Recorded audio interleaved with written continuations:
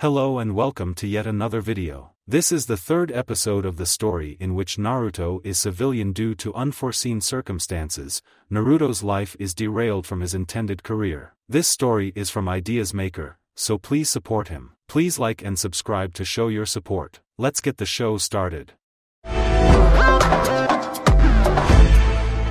Unfortunately, of all those with Naruto's work, it's Ryoma that's next to leak with an Uzu work. The ex-mobster had underestimated his godson's work as well as its influence. He didn't know his signature is also that influential. He was wrong to think that a calligraphy would be safe. Then again, it isn't exactly a normal calligraphy. Of course, at the time he didn't know about this until later, much later. It wasn't bad or dangerous, but the ex-Grimlord had it framed and placed in the center of his household, living room. For some reason, it's giving him an uplifting spirit whenever he looks at it. Thus, he wants it where he can see every day. The feeling is like watching the sunrise at dawn. It's both majestic and quite an experience.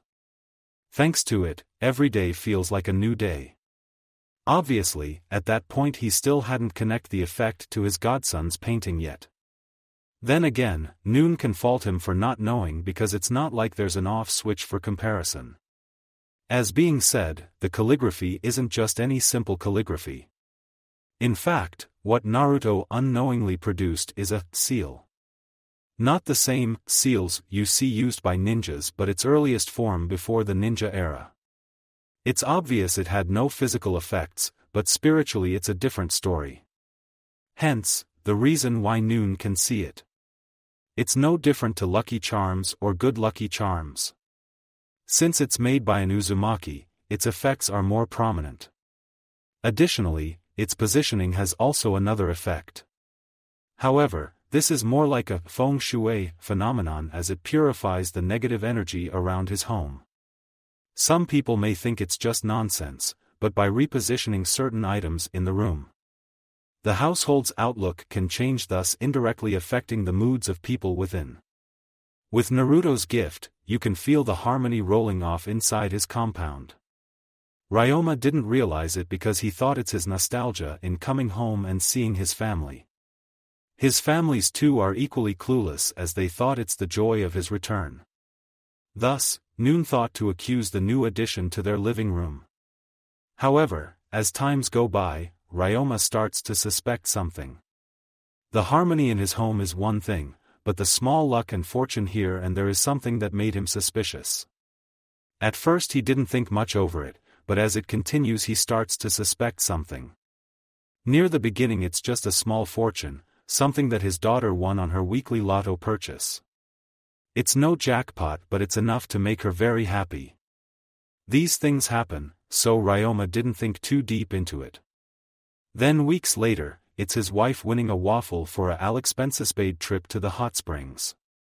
It's spontaneous and random, so Noon suspected anything, let alone the calligraphy.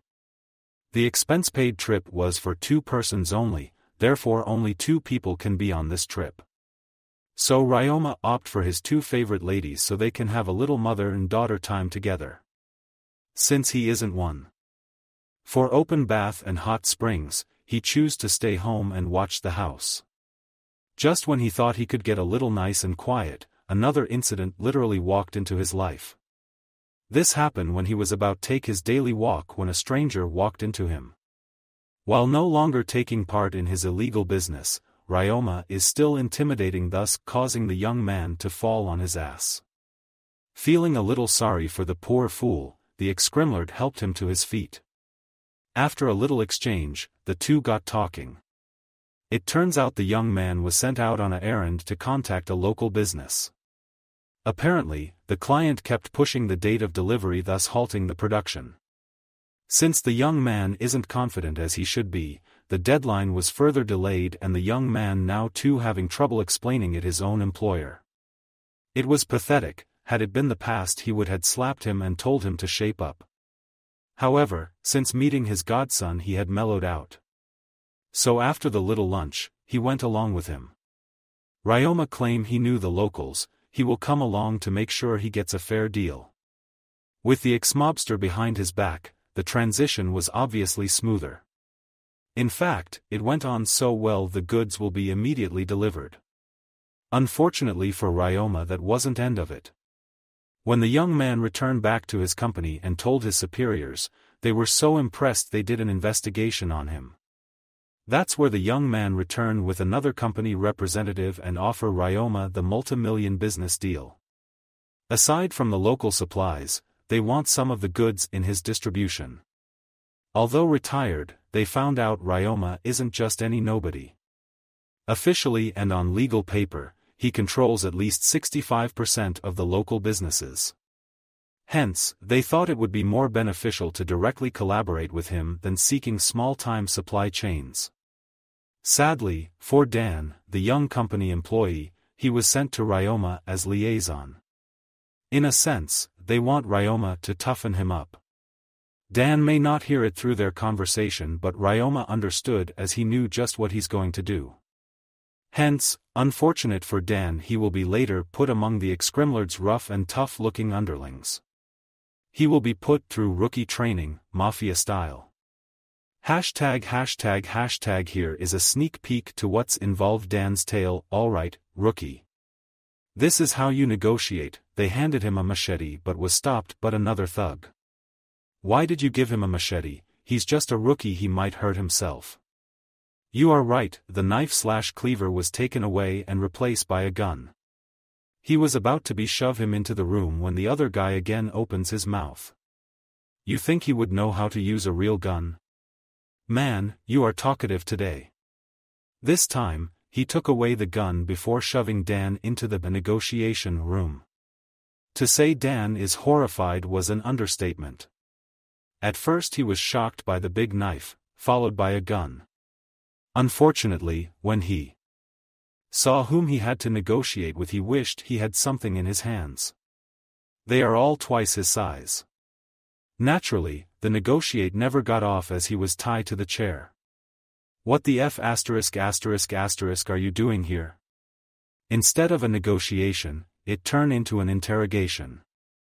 As that's going on outside the two goons continued their discussion. You think he can convince them? Did you tell him what this is about? The boss isn't going like this, right? I don't think so. Having finished that, the two entered and took over the negotiation. However, their tactics were just getting their point across with their fist. In half an hour it ended and Dan unrestrained. Kid, I think you failed. Good job, just blame it on him, the other whispered, trying not to be heard.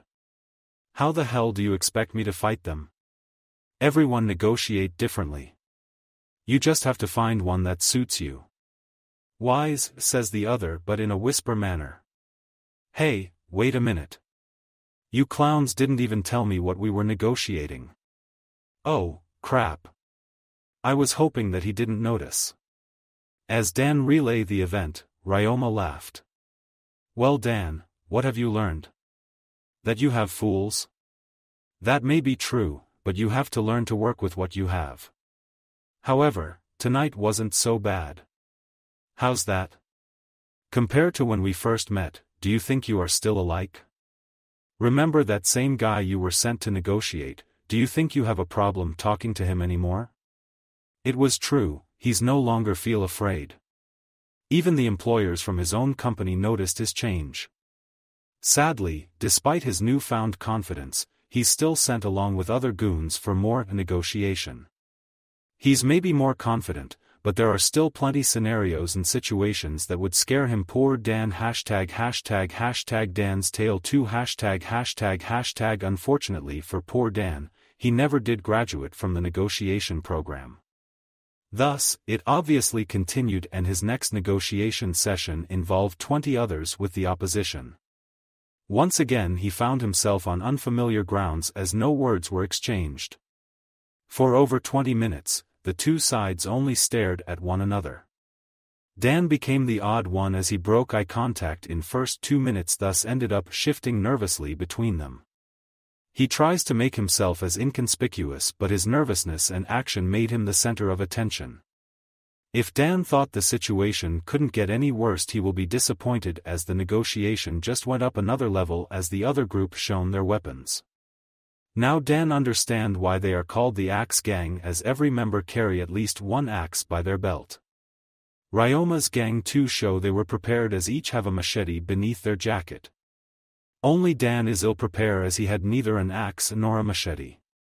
He wouldn't move forward since it's the menacing Axe Gang in front of him. He couldn't squeeze back neither since Ryoma's men formed an impenetrable wall behind him. So he ended up stuck nervously between the two sides, readying for a weapon fight. The negotiation went on for another 20 minutes and Dan still couldn't do anything, nor did he have anything good on his mind.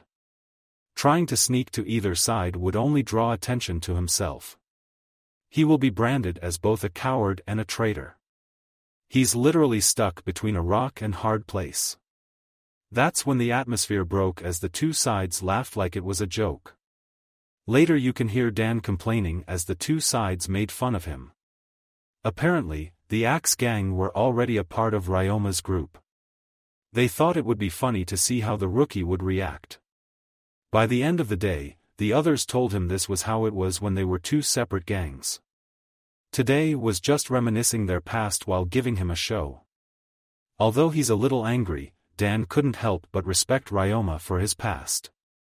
Sure, they have fun on his account, but he couldn't stay mad at them for long. Despite not being a full member, he felt himself treated like a family. While these people don't act like those in his office, but they are loyal. It may seem like he's always in danger, but in reality he's feeling protected and someone is always around the corner watching over him.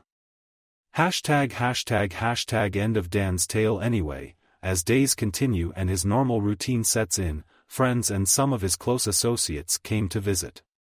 Unfortunately, that's where things gets problematic, as one of his guests recognized the Uzu signature. Dojima may had warned him, but he didn't think calligraphy is a problem. He had truly underestimated his godson's call sign as well as his associates' perception. Ryo Mason, isn't that the famous Uzu work that the Elemental Nation had been searching? How did you get it? Really? I wasn't aware of that. For your information, I got it from an old friend. Ryoma quickly responded to not seem suspicious and playing the ignorant card. Unfortunately, his associate is persistent. Come on Ryoma, aren't we old friends? You can tell us. He causally refer himself as us to include the others. It was an obvious ploy to make his request less selfish and that there are others whom are interested. Despite noon else are demanding an answer, the others too were interested how such one-of-a-kind treasure is in their friend's hands. Sorry Sagarasan, you know me. Whatever that thing is worth, it isn't something to betray a trusted friend. Luckily Ryoma responded well as he brings out his motto, as others knew how to back down. You are right. Sorry, Ryo Mason. Despite his apology, Sagara never did give up, as he later hires ninjas to try to steal it for himself. Under normal circumstance, they would have succeeded because it should be an easy assignment. However, by some strange circumstance, the ninjas found themselves failing. At first they thought it was just a coincidence, but it then became apparent that something else was also in play. On their first attempt, they thought it was an accident when the entire wall collapsed. Apparently, the wall became loose and fell the moment their leader landed on it. So on their initial attempt the team had to quickly retreat because their client gave specific instructions to not leak their identity. Later they found out the fault was solely on a weakened old wall. However, had this been one of the genins it would be more understandable, but this is the team leader and a seasoned jonin. Nevertheless, despite the setback the team try again once the event died down. Having learned their lesson, this time they chose to leap over without touching the wall. They were given perfect layout of the place, thus they knew where their target landing points are. Having checked, by listening, that the other side is clear, the group took to the air and landed soundlessly on the other side. However, to the group's surprise they found themselves surrounded by hounds as they bare their fangs at them. Just by their stances and formation, the ninjas knew these were highly trained animals.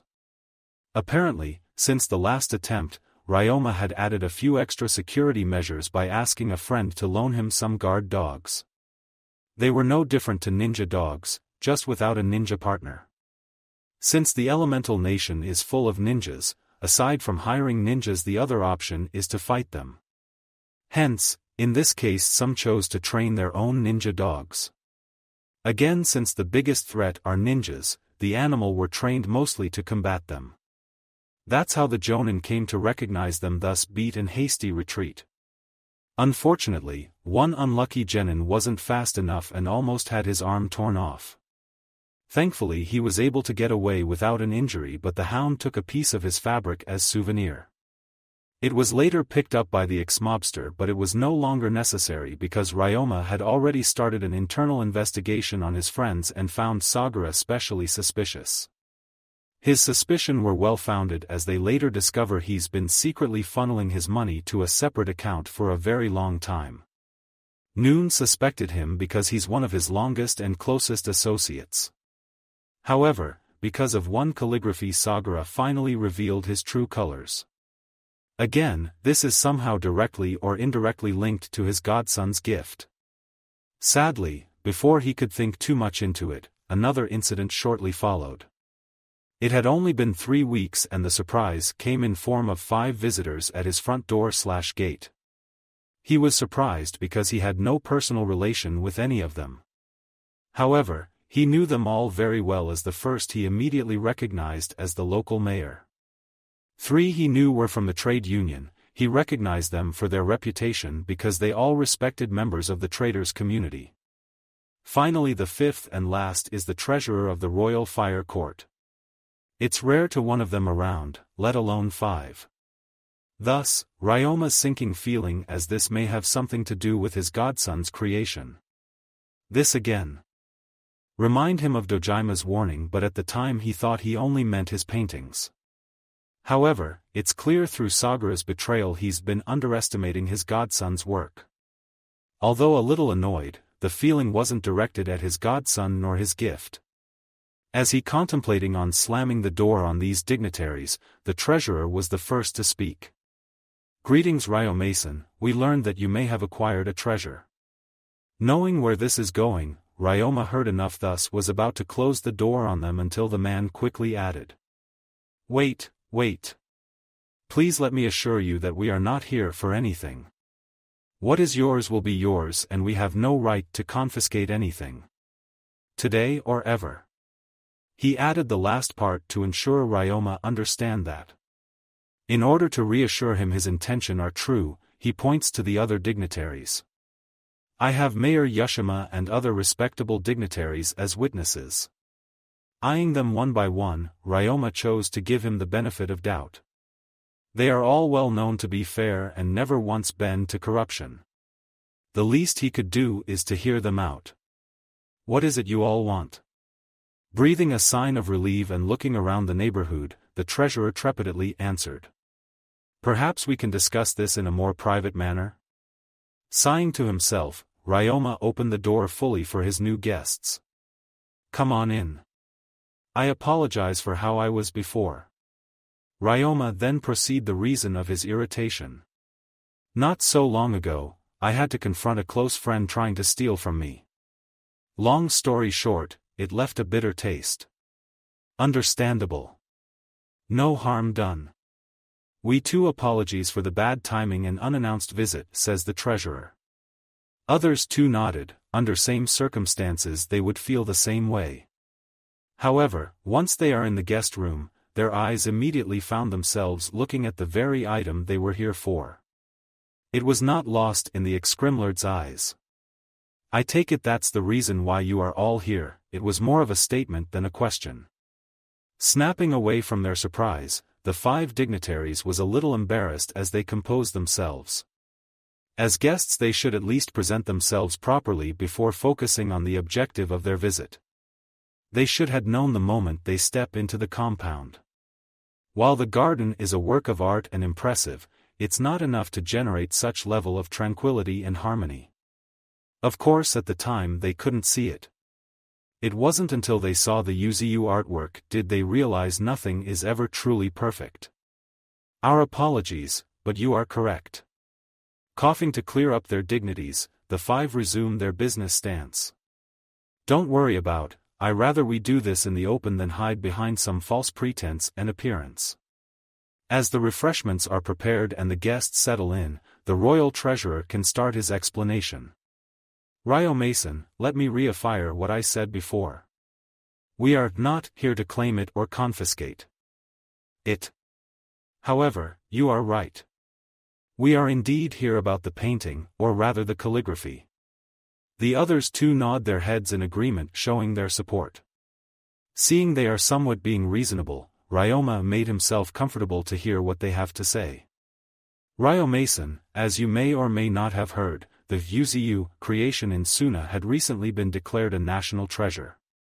By doing so, Sand Country had essentially laid claim to it such that it cannot be sold outside the country. This was a joint agreement by all parties to prevent theft and smuggling outside the nation. The reason why this is such a big deal is because it's signed by all the daimyos across the nation. Therefore, even when it's stolen, when found, the piece will return back to the registered owner. As being said, that should partially explain why we are here. I had to admit, our initial intention was to verify the authenticity of the rumored newly discovered Uzu artwork. However, the moment we set foot behind your walls we should have known what you have is genuine. Curiously, Ryoma couldn't help but ask. How so? He had his own suspicion, but he wants to hear what they know. It's not 100% certain, however studies from Suna came up with many findings and theories. One thing they are certain is that it cannot be replicated. At least not fully. That sounded strange because Ryoma knew a few professional forgers that can make copies of anything. Thankfully he didn't have to tell them about his other live in the criminal world as they elaborate. They could copy the art but not what made it special. Unfortunately, that mystery continues to elude the researchers as they debate over its unique property. Back in the prison, Dojima and Kirito often use those words, but Ryoma never did truly understand them. However, through his gift, calligraphy, Ryoma can understand how unique it is. Now that it is mentioned, the ex-mobster did recall those strange events that happened over the past few months. Did it do all that? Then again, it's hard to see a connection, especially when you are not superstitious. Despite that, Ryoma still strongly believe his godson's gift is somehow behind it. Dojima and Kirito did often praise how his work are unique, and through his calligraphy, he too believed there's something special to his creation. Stopping in his thoughts, Ryoma had to wonder. Is this another one of his pranks? He was there when someone discovered his prank, as it naturally brought the entire prison a storm of chaos. Despite not being a target, Ryoma couldn't help but turning his calligraphy gift upside down when his godson isn't looking, just to be sure. Thankfully, unlike paintings, kanjis aren't that flexible. Then again, the boy have the knack of turning the impossible possible. Hence, even as his godfather when it comes to ramen and pranks, Noon is 100% certain. The boy meant well, but sometimes it takes a lot of effort to outthink him or anticipate all his surprises. When Ryoma first heard about the inversion incident, he was surprised how Dojima was particularly silent then. He was usually the first to praise his godson for his talent, hence why he thought his inaction odd. That's how he realized Naruto must had somehow pranked him, as he remembered his gift. It was clear Dojima must have been really embarrassed. With all the chaos in prison, Ryoma gave the head man a little dignity to himself. Thankfully, everyone was busy finding their little art, having extra little secrets. Ryoma had seen them, because everyone came to him to complain. Of course, none of them did truly complain, it was more of showing to others what he did, and they all got a laugh from it. Coming back to the five dignitaries, what they are telling is beyond the level of a prank. To change a ninja village's fate? Having heard their story and what Wind Country was like, Ryoma too wasn't surprised how everyone thought that. Truthfully, it was because of his godson's painting that the ninja village as it is now. While he's pleased his godson's work caused such positive change, however this is beyond Kirito and Dojima's expectations. Now Ryoma can understand why the two had reasons to be worried. It is also clear to him now that the fire daimyo foresaw such scenario, thus why the prison, new art gallery, wasn't open to the public. Once the topic on Suna is over, Ryoma knew they will be moving on to the main topic of their visit. To be honest, Ryoma-san, the purpose of our visit was only to verify the rumor. However, we weren't expecting a genuine artwork, let alone something completely different. Ryoma understood what they meant because this calligraphy is probably his godson's alternative work. The reason we knew it's genuine is because the moment we step into your living room, all our eyes were drawn to it. Oddly enough, Uzu artwork have that effect on nearly everyone. He was speaking from the reports as he noted that the Kazekage seems to be immune to its effect. He assumed it will only affect art lovers. Anyway, like the piece in Suna, there's also the lively vibe that made it unique. I guess you are right, since putting it up my home had been more lively. At first I didn't notice, but it's overall more lively. However, calling it lively would be an understatement. From there, Ryoma tells them about the odd events over the past months. The betrayal of his close associate to ninjas involved. Oddly enough, although the security isn't that sophisticated, for some reason the ninjas were thwarted by one mishap after another, thus lead to mission failure. Obviously, Ryoma only learned of this event much later when he informed the ninja village of their employers arrested. Amazing? Incredible. That's the general response of his audience. From there each of the dignitaries talk about their own experience on similar cases. I learned that sentient swords can sometimes choose their owners, perhaps that's also true on Uzu creation, says the mayor. The others seem to agree as they further talk about the mystery surrounding Suna from other dignitaries. Through them, Ryoma learned more about his godson's creation. Little Maelstrom, that's what they used to call him. The name seemed fitting somehow, seeing how his work is now causing a storm in the elemental nation. Internally, Ryoma chuckled but at the same time more convinced that the past odd events were part of his godson's package. Not that he minded, because aside from the effects it actually helped him unmask a traitor in his organization. He may not be superstitious, but years with his godson made him immune to the strangeness that surrounds him. Especially his luck in poker, because even in his long gambling experience he had never seen that many royal flushes, straight flushes, four of a kind and full houses in one day. Yet he saw them through his godson one after another. The kid never could understand how incredibly rare they were, and it's pointless trying to explain the concept of probability. Because at the time, all he cared about is winning. Seeing this, the other tried passing cards under the table. They weren't trying to cheat him but did it to see the extent of his luck, but to their surprise the kid still won. The boy had a hard life, even the gods once in a while bless him with something. At least that's what the inmates thinks, thus how they were calling him their little mascot. They didn't mind losing to him, especially when the stakes are all about ramen coupons. Ryoma still couldn't help but shake his head from how the kid being so happy about winning ramen. Ryoma-san, what's on your mind that made you smile like that? He had almost forgot himself in the past. Never mind, I was just reminded of another strange encounter from my past. From there he speak of the odd incidents but leaving out the details. For all the other know, it's one of his old days. That young man must have some abnormal amount of luck or that he's cheating. That's the funny thing, there's no evidence in cheating. One time they even played it with all cards facing upwards and all the cards he received somehow came out as the winning hand. Hence, since then everyone learned better to bet against him. Unknown to the dignitaries, none of them were aware that he's talking about the same originator of these paintings. Despite the deception, Ryoma found himself friends with these people. While he isn't a lover in paintings like them, they had other common grounds. Especially in trade, as his recent encounter gave him access to a rising company, Dan's company, that's on the lookout by these people. Once again, Ryoma couldn't help but take a quick glance at his godson's calligraphy. Did it do all this? Nah, that would be silly. There's no way to tell. While these people are here because of Uzu, the rest of the event he was his usual self. This is no different to fortune-telling. They can tell you will be meeting people, but unless you live on an island you will bound to meet someone. The fortune teller can tell you having good/bad luck today. It will depend on your interpretation on what is considered as good/bad luck.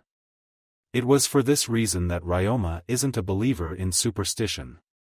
Aside from trade, the local mayor too found a friend in him as Ryoma helped him improve the region he governed. With his connections, Ryoma can easily tell him about the local gossips and troubles in his region. Not only that, the ex-gangster can easily provide cost-efficient fixes that could benefit all parties. Hence, for this reason the major too liked to see him as a personal friend. Through this visit, they had each one way or another gained either a business partner or a valuable friend. Between them Ryoma is like a missing piece in their circle. Like for the mayor, Ryoma is someone that can help him on his reform in his region. Aside from his newly position with the Rising Company, he had connections and many of them hadn't heard of. Hence, in term of trade he can offer great deals in high quality and even exotic goods. Most surprisingly of all, they each one way or another found themselves someone sharing some of their hobbies. Ryoma may not be much of a painting enthusiast, but he does have a wide range of other hobbies. By the end of the day, some starts to wonder if this was the power of the Uzu artwork. Were they all manipulated?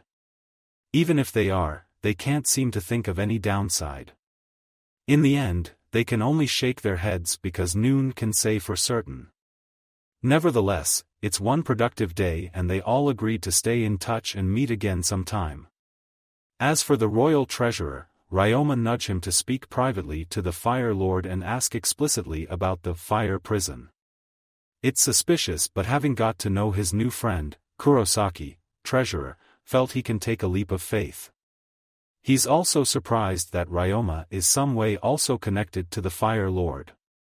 Nevertheless, he will no doubt speak to the Fire Lord on their next meeting. Fire capital. Coming back to Naruto, when he arrived at the capital he was in awe of the city because it's much bigger than his home village. It is at least 100 times bigger and the streets are filled with many people. The only time he had seen that many people gathering was during festivals. However, according to the daimyo, this is daily life in the capitals. On the way, the Fire Lord points out various places in his city. Even on a carriage it still took a few hours to reach the palace gates. Then again, the palace isn't just a building because it includes a huge stretch of land beyond. The best description would be a city within a city. It's beautiful, and from the high grounds outside the city, they can see how the palace is separated by walls and water. Inner wall protecting the palace, whereas the outer defends the whole city from invaders. From a distance they can see guards patrolling between the outposts. There are also 4 entrances from the city into the palace as their gates and bridges that connects them. Even on a carriage, it took them a couple of hours to reach the palace gate from the city entrance. It shows just how big the fire capital is as the young painter marvel at the scene and highlights. Unfortunately, by the time they arrive at the palace it was already late.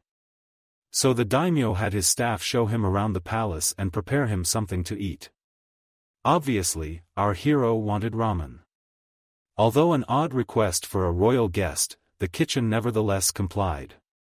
That's where surprise hit him, as the ramen, although different to his favorite ramen stand, Ichiraku, it's very good in a different way. Long story short, Naruto barged into the kitchen and wanted answers. Normally this would be considered rude, but since he's still a child, noon-minded. They had heard the palace will be receiving a young guest for a while, therefore everyone's curious. Besides, everyone loved a compliment.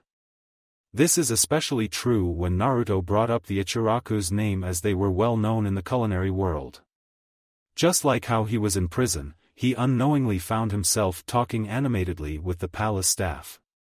It's his nature and part of his upbringing, lack of. Naruto wanted to have friends, therefore wherever he go, he would unconsciously attach himself to people around him. This behavior became a conditional reflex thanks to his mistreatment in Konoha. Seeing these people treating him as any normal person, he too responded in kind. It was that charm that drew people towards him. As long as you don't have any negative prejudice towards him, Naruto could easily win those he talked to over. Combined with his childish animated way he talk, few would find him a bore to talk to. "Hey, who made this ramen?" our blonde guest asks. "We did, is it not to your satisfaction?" asks one of the young staff member. "You kidding? This is the best ramen I had in years." "Best ramen? Really?" The young staff obviously didn't know because Noon orders food such as ramen in the palace. "To be honest, you are the first that orders it." "What? What's wrong with ramen?" They obviously don't know what they are missing. Few ever came close to Ikaraku's, but this is just as good. "Ichiraku?" a new voice added. "You know them?" "Of course, they made the best ramen. Back when I was in Konoha, I go there nearly every day." "Who are you?" "I am the one that cooked you your ramen, you can call me Yukihara or Chef Yukihara." "Really? I say you nailed it, I can't tell which is better. Old Man Ichiraku or yours?" "Old Man Ichiraku." "Ha ha ha, I like you kid. You know Ayam? How's she doing?" "Ayam? She's doing great. At least the last time I saw her she was still working in the ramen stand back in Konoha, but that was a bit over 5 years ago." He was a little sad when he said that, but quickly shift back to his cheerful self. This was not missed by those in the kitchen, thus chose not to ask about it. Thankfully Yukihara changed the subject by tell his own story with the Ikarakus and he battled them with ramen. It immediately caught the blonde's attention. In fact, just about anything to do with ramen he would listen. Since this is about his favorite people in Konoha, he's more than happy to hear about it. Apparently, this was some kind cuisine competition where the main theme happens to be ramen. Unfortunately for Yukihara, the Ikarakus have a secret recipe for ramen where they gain significant sway with the judges. It's more shocking when their ramen gain full points from each of the judges. He knew mentally, the judges will be harder to sway now, therefore he will need something stronger with a powerful kick. So he scrapped everything and start everything anew from scratch. Luckily he managed to contain himself as he calmly access his situation while contemplating his available options. He may not have a secret recipe like the Ikarakus, but he have ingredients. As a matter of fact, he have very fresh ingredients. Make that very fresh and exotic ingredients. That gave him an idea as he fish out a live lobster and turn it into parts. What caught the judge's interest is how he used some of those parts in his process in making the actual ramen, noodles. The ramen is usually made with flour, but to actually introduce food ingredient in it is new. If he doesn't mess up its texture, it could be revolutionary. However, Yukihara didn't end it there as he put a number of exotic ingredients in the pot. Through that process, he aimed to remade the soup to match the lobster taste, which he will use as part of the topping. The effect is clear as the strong aroma slowly ooze from the pot and envelope the sight. Just its rejuvenating smell was enough to set everyone hungry for a taste to what's come. Combined with the full course topping along with the lobster, the finished bowl was not only mouth-watering, it's something everyone wants to try. Despite that incredible effort, it only managed to take his dish on to the same playing field as the Ikarakus. Hence, in the end the Ikarakus is still number one when it comes to ramen. Although disappointed, Yukihara had to admit their ramen is very good. In a traditional sense, they won hands down. However, if it's about innovation, he had them beat. So in the end, it was a draw and the Konoha duo keeping the champion title. That's how he was hired by the palace and nearly 10 years ago. By the end of the story, the staff again treated with another funny scene as the table where their young guest listening from had a pool of drool. Ignoring them, Naruto demanded. "Old man Yukihara, make me this ramen." That was it. "You already ate it." Everyone turned to his bowl, including our hero. This time they are treated with shocked Naruto as he cry animatedly with anime tears. "What? What have I done? I forgot to taste it." His expression too was laughable too, as he looked like it was the end of the world. "Stop being so dramatic about it, I will make you another." This time they can see tears on his eyes.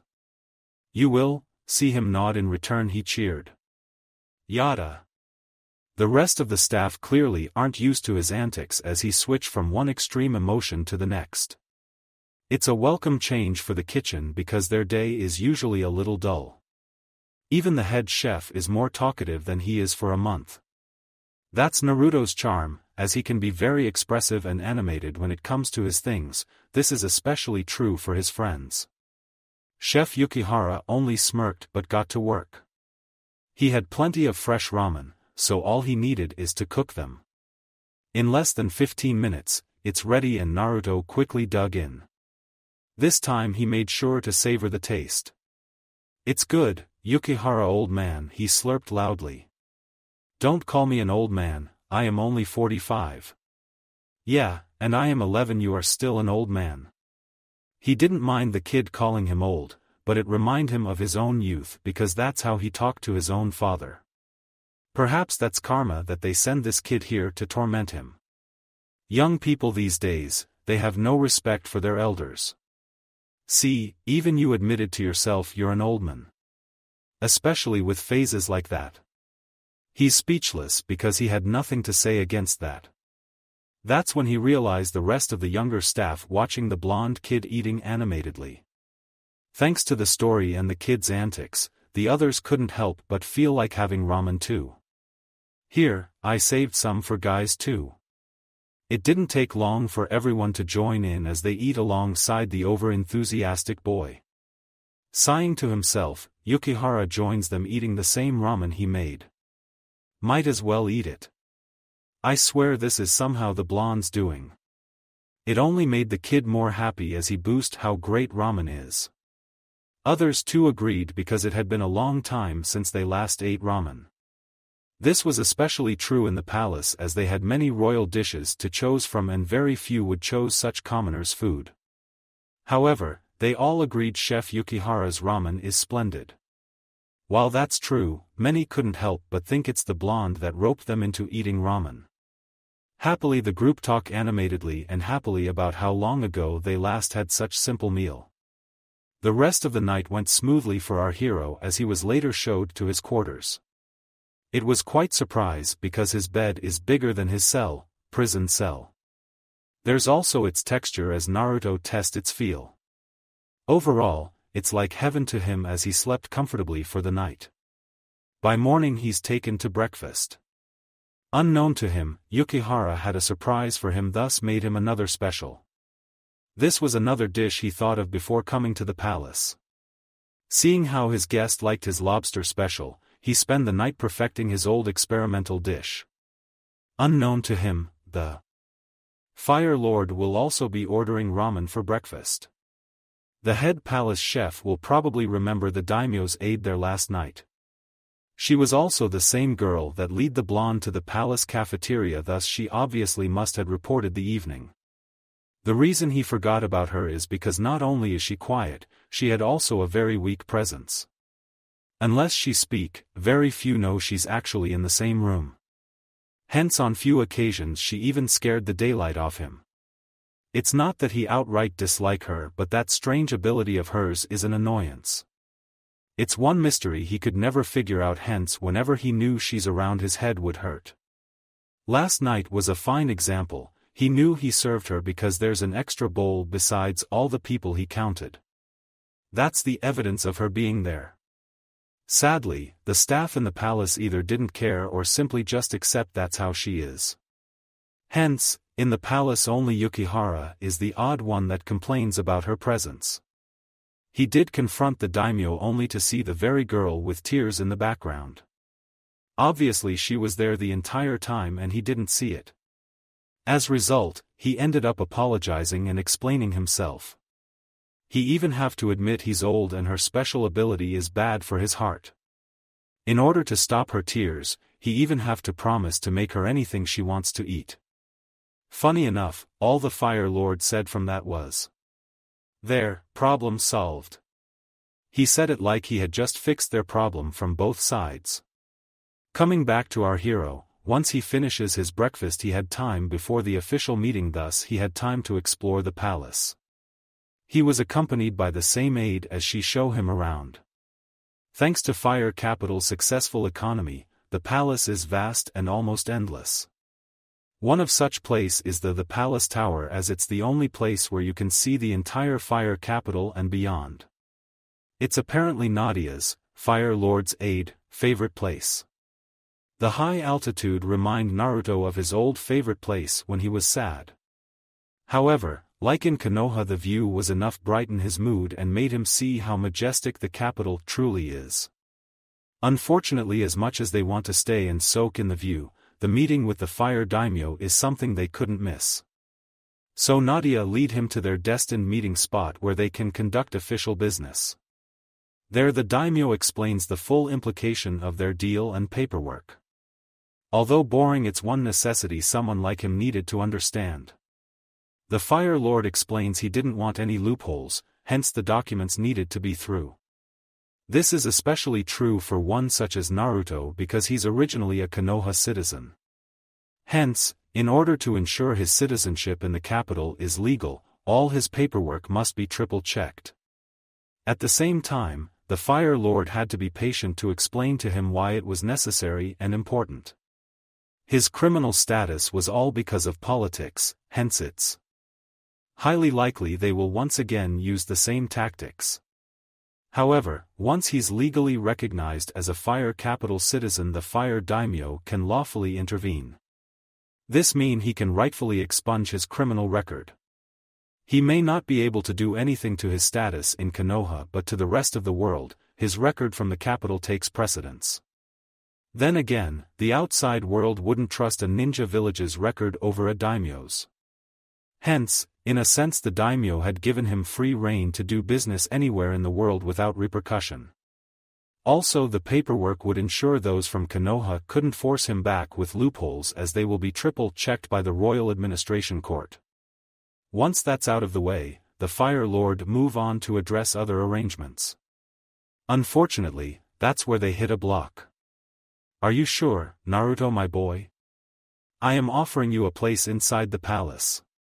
You will be treated as a guest like a royalty and you can stay as long as you want. Thanks Daimyo-sama, no offense, but it feels like I am freeloading off you." "Nonsense, my boy. I am sure you have seen how big the palace is. It's built too easily to accommodate hundreds if not 1,000 guests." "Yeah, I can see that. However, I am afraid I do not know how to explain it, but I wanted freedom without attachment. Somehow living as a freeloader just doesn't sit well with me." Thankfully, the Fire Lord understood, thus not pushed the matter. He had met many talented artists in the past and they all have their own strange quirks. The reason is psychological, as the creative side of their mind needed to be freed. Some may argue that the prison isn't freedom, but that's again psychological, as our hero is maybe surrounded by walls but he's free to do what he wants. However, when he arrive at the palace his mind mentally create barriers for himself. Social standards, living arrangements, responsibilities etc., they are all mental barriers in daily life. Hence, some people prefer isolating themselves when stress is too much for them to handle. "It's alright, Naruto. You'll be surprised, I understand, as I had met many talented artists being like that.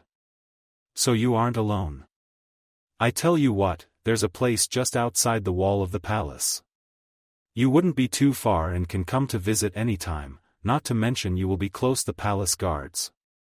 It sounded reasonable, and as the daimyo suggest, he can still come and visit. Especially after making friends with Yukihara and Nadia. Anyway, the initial arrangement was for him to stay inside the palace where he will be protected. They had already discussed about his Jinchuriki status, thus he understood why he needed protection. Unfortunately, unlike ninja villages, the fire daimyo had no regulation for Jinchuriki citizen, so he can only treat him like any royal guest of his and hope for the best. Please remember you are welcome to come to me and the palace guards should you ever need anything. Anyway, don't be surprised to see me every so often, as I will be coming by to see what other wonders you will be making next. That comment was enough to crack the gloomy atmosphere, turning the conversation to happier topics. To Naruto, the Fire Lord is just like Warden Dojima, thus making him feel comfortable talking to him. I will look forward to it, Daimyo-sama, and I will have something ready by then. Having said that, the two laughed joyously. Through that little exchange, it's clear that due to his naive and inexperience handling the outside world, he's counting every art lover a friend. His godfather, Ryoma, is perhaps an exception, but to his young mind, he would think those that like art can't be that bad. Anyway, since his godfather had vouched for the Fire Lord, he will trust him. Listen well, Naruto. Most staff in the palace will be aware of your status as my personal guest. Hence, you have the freedom to go anywhere as you please unless otherwise. Prohibited areas will have guards stationed and they will tell you so. So don't be afraid to come to me if you need anything. Seeing the blonde understand, he continued. Another thing, I am sure you may already know this, your Jinchuriki status must be kept strictly a secret. So please don't spread it around. While I don't think my people are as stupid as those in Konoha, but they may think you are some kind of a nutjob. Naruto knew he's joking but understood nevertheless. Seeing he had lightened the mood, the fire daimyo move on to the next business matter. By clapping his hands twice, a young lady enter and sat by the daimyo. Alright, Naruto. Now let's talk about the prison. A little confused, the blonde asked, that. Why? Paperwork, paperwork. Every time we approve something, it needs to go down the record. So a ton of paperwork needs to be filled. Luckily, I have a very talented assistant Himoto to take care of the necessary documents. The fire daimyo said that as he points to the young girl waving in response. Now he understand why she's here and had been scribbling the entire time. As the Fire Lord suggests, she will take notes now and later prepare the right papers. Oh, okay. Naruto nodded, but clearly he's clueless what it all meant. Laughing a little, the fire daimyo explained a little about the official process. Don't worry, my boy. I promised I will take care of you, and I meant it. The technical jargon may be a little too much for an 11-year-old, but the daimyo is patient. Anyway, as you already know, the prison will become a museum. However, what I want to discuss are what's inside. I am talking about your paintings, he clarified for his young guest's benefit. He could almost see his brain light up as he understood what he meant, so he continued. For legal reasons, I want this to put on record that they are all rightfully yours. He can see the surprise on his face, so he elaborate. As much as I want them for myself, I don't think I can afford all of them. Naruto was about to interject, but the daimyo knew what he's going to say, thus stopped him. Naruto, as the most powerful man in the country. To simply accept them would be a crime. This time it's confusion showing on his face, so the Fire Lord continues. You may have yet to understand, but these paintings are valuable. Not only are they a work of art, they each have its own unique powers to tell people their story. Dojima had warned him, despite being the artist, the boy lacked the mind's eye to see through his own creation. Ahem. Let's just say people can feel through your paintings, okay? Okay. Naruto didn't know how else to answer, so he just agreed. So, anyway, long story short. A lot of people and artists had tried to replicate that uniqueness but failed. Thus, as result, its value was raised astronomically. On the other hand, this in turn attracted many collectors' attention. Unfortunately, they are also very rich, powerful and influential, thus triggering the chaos that was in Suna. Again, several copies of newspapers were shown to him for his benefit. as he go through the headlines that lead to eventual opening of the famous museum. One article caught his eye, as he recognized his own painting, Night Lotus. There were obviously several papers that uses different names he weren't aware of, but he agreed it does have a nice ring to it. That's where he wondered about Hosuken. Did he cause him his death? Thankfully, the Fire Lord learned about him from Dojima, thus can reassure him that his friend passed away peacefully. As a matter of fact, Hosuke did everything he could to keep it hidden by having a secret basement. Unfortunately, the moment he passed away, it was only a matter of time that it's discovered. Thus the Suna situation. I am sure you had heard it many times from Dojima-san. He may not be that good of an appraiser, but he does know his stuff. Dojima did mention to the Fire Lord how Naruto didn't quite believe him, thus urge him to explain it to the knucklehead blonde. He wasn't exaggerating, because what you had created is something never been seen before. On top of that is its beauty, so please have a little pride in your work and give yourself some credit. In response, Naruto couldn't help but blush at the praise. Thank you, my lord, it's so surreal. But all I did was paint it the same way I was taught. I know, I heard. Kirito-san taught you, right? Naruto nodded. Honestly, I had seen some of his work. If I have to say it, you had long surpassed him. I am sure you already know this. The daimyo is right, but at the time our hero just didn't want to admit it. The day Kirito stopped painting was when the pupil surpassed him. Yet he continued to urge him to paint and setting challenges. Perhaps Naruto didn't want to acknowledge it because deep down he wanted to stay a student. As of now, one of your painting triggered a worldwide hunt for you. However, lucky for us, they didn't know whom they were looking for. Again, Dojima had a right to be concerned, as he had always believed in the phase, in the world of ninjas, secret do not stay secret for long. So, until we know for certain what they want, it's best to lie low for the time being. The world isn't safe, because in the worst case scenario they could kidnap you and force you to work while they cash in on your efforts. The Fire Daimyo wasn't keen on scaring him, but he need him to understand why such precaution is a necessity. Sometimes, it's better with an example than a lecture. Hence, how he brought a few artist kidnapping case records for his benefit. Although they are few, but they do happen. Seeing his guest understand, they move on. Now, back to our painting issue. With the Uzu storm that's happening in Suna, your painting was declared a national treasure. It was clearly quite a shock for our hero, as his face shows it, but the daimyo continues. It's another reason why I can't accept your generous gifts. If I suddenly have this many national treasures in my possession, a political shitstorm would be the least of my problem. The other reason would be my pride. One word of advice, Naruto, my boy. Please stop being generous to people like us. I know you mean well, but some of us might take it as an insult. This is all politics, but you will be learning in near future. The daimyo clarify further. I am talking about the upper-class people like myself. We all have our own pride. You mean, I should overcharge people? Asks the very confused blonde.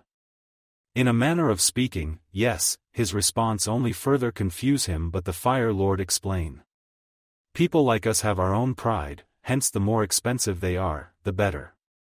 Just to be clear, they aren't just any random prices to drive up the market.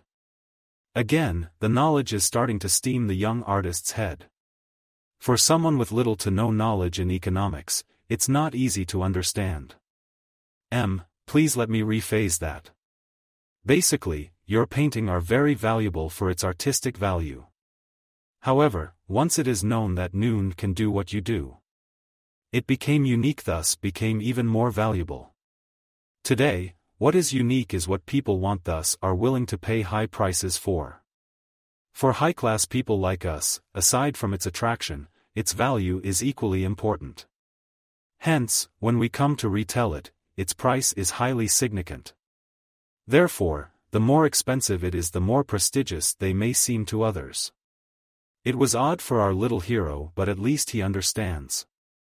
So if I charge 1 million, would it be better? It was just a figure of speech and a common figure he hear people talk, but the reaction from the daimyo surprised him. That's acceptable, I had seen all your work, they are at least worth that much if not more. Naruto had never seen 1 million ryo before, but even he can imagine. At least, in terms of ramen, that's a lot. That's what he thought. But didn't voice it out loud. Then he asks. But, how do I know its value? They all came from the same material. That's your talent. It's what made them so special and valuable. Don't worry, I will introduce you my royal appraiser, he will handle all the evaluations fairly. Just remember not to give away any more of your painting for free, okay? Seeing him nod then frown, he knew what's on his mind. Sure, you can gift them to some close associates, but please try not flooding the nation with them. It's an odd request, as Naruto wonder what he meant. On one hand, he likes to paint, but if he doesn't give them away he would eventually run out of spaces to store them. You mean I should stop painting? Hell, no, the fire daimyo was horrified he came to such conclusion, thus corrects him. Paint as much as you want, but just don't give them away so freely. You worked hard on them, people should equally pay equivalently in exchange. I will introduce you to some trusted people and we will see where we go from there. We will start slow, so the elemental nation won't be too shocked when we finally introduce you to the world. As we stand now, people might think I am withholding treasures and keeping them for myself. Like Dojima says, the blonde needs to be constantly reminded that he's talented and his art is worthy of its value. Seeing that he's an orphan, the daimyo can understand where he come from. Combine it with the abuse he had received in the ninja village, it's no surprise by his behavior. I am talking about the mountains of art you left in prison. It felt wrong to move them, hence why I am converting it into a museum. That statement in turn surprised the blonde because he never thought about it. Seeing his reaction, the daimyo smiled. He may not have said it, but deep down they were his precious memories. His paintings were all like that, like his expression, they were easy to read if you know where to look. Hence, the least he could do is fulfill that unspoken wish. It's his way of thanking him for bringing that creation into the world. Anyway, what I wanted to say is that those paintings shall remain yours and under your name. So in a sense, I will be loaning them from you to put in my museum. This means I will handle its security and maintenance. Is that acceptable? The daimyo had to make it clearer so his young guest can understand. That means in the event they are lost or damaged, the fire court will be held responsible, thus compensate you. It took some time, but the daimyo is patient. It's basically you having ownership while I handle everything else. So if someone steals it or it's lost, it will fall under my responsibility to repay you for the lost item. This means you can still sell it or gift it away, but I have a feeling they are rightfully where they belong. It's something he hadn't thought about, but he didn't object to his ruling. As to Konohagakure, that's a little tricky because it's on the prison wall. By law, the whole prison belongs to the country and we can't exactly separate it from the wall without damaging it. Looking at Naruto, the fire daimyo tries to think something with equal value to compensate. The trouble is, personally I think that's the greatest treasure of all, and sadly I can't think of any offer to compensate it.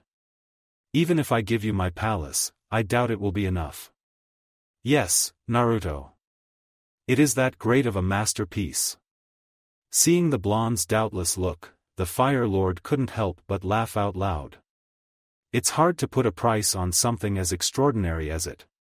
Then again, it is his greatest work to date. The art is exceptional as it speaks for itself, it clearly illustrates what kind of place it is. However, its biggest selling point is how it can reflect on the feeling of longing for a home.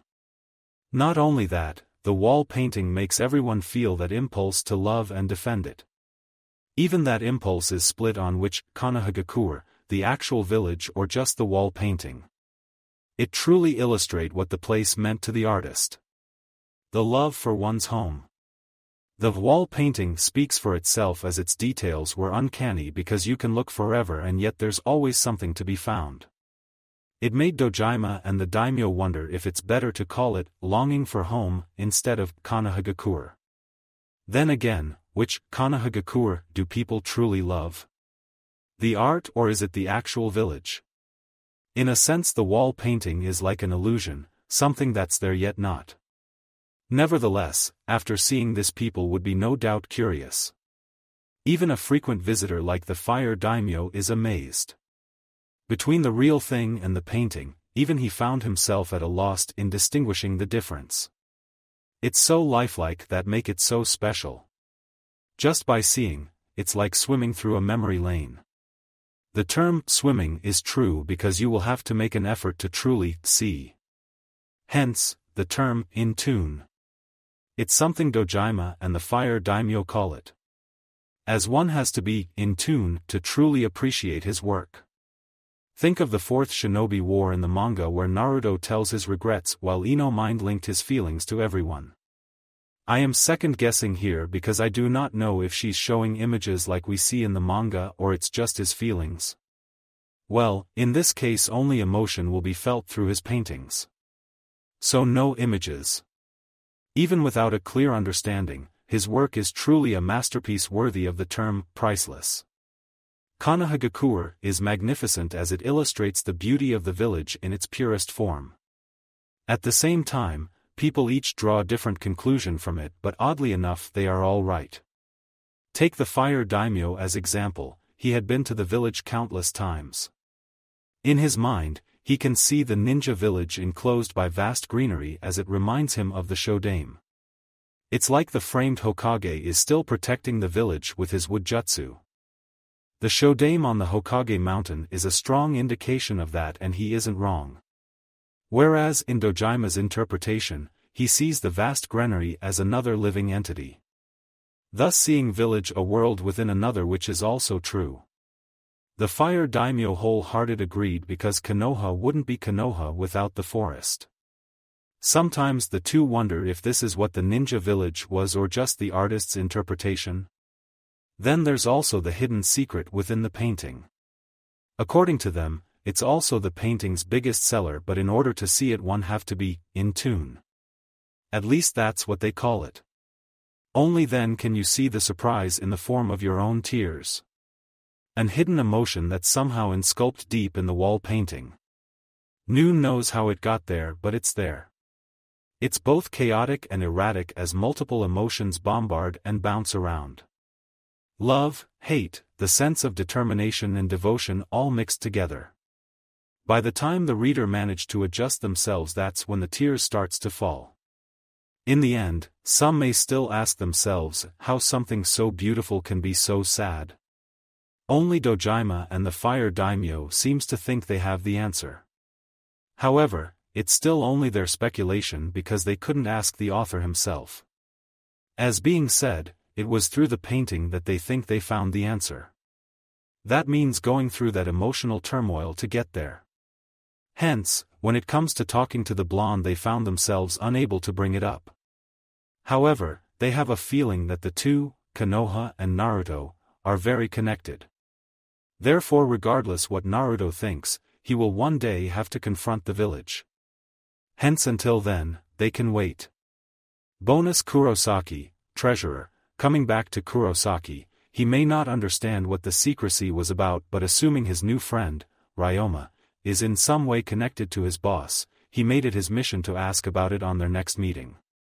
As it turns out, Ryoma's action helped the daimyo because he's struggling on his own trying to think up a plan. Now that Ryoma steer his treasurer to him, he can drag poor Kurosaki into the mess. Of course, poor Kurosaki didn't know about the trap until he's at the prison and saw what's in store for him. So he ended up categorizing and evaluating everything. It took him over a month to go through them. It was unfortunate because it has to be detailed. Sadly, it was easier said than done, as even experts in Suna are still working on their painting. It took Suna months and they still hadn't got very far with one painting, hence one can imagine the pain Kurosaki is feeling. The paintings aren't the problem, but to accurately put a prize on it is. Then there's the Kanahagakure on the wall. When he first saw it, it literally blew his mind. He was only snapped back after hearing Dojima's chuckle as he explains that's normal reaction. As fire treasurer, he had seen countless treasures, but this. He's speechless. Because there's simply nothing to describe what he's seeing. Weeks later, the fire daimyo arrived to talk about the plan. Sadly, there isn't one because no matter how they see it, war will always be on the horizon. What are you doing, Kurosaki? Evaluating and documenting art? That's when the daimyo realized his mistake. No, don't tell me you've been doing that since you got here? Yeah, he didn't know how else to tell him otherwise. Sigh, never mind, you can do that in your own time. The main reason I had you here was to discuss how we make this public. Public? Kurosaki thought he heard it wrong. I am sorry, my lord. Are you aware of the Suna situation? Since the appearance of the Uzu painting, there had been over 30 attempts.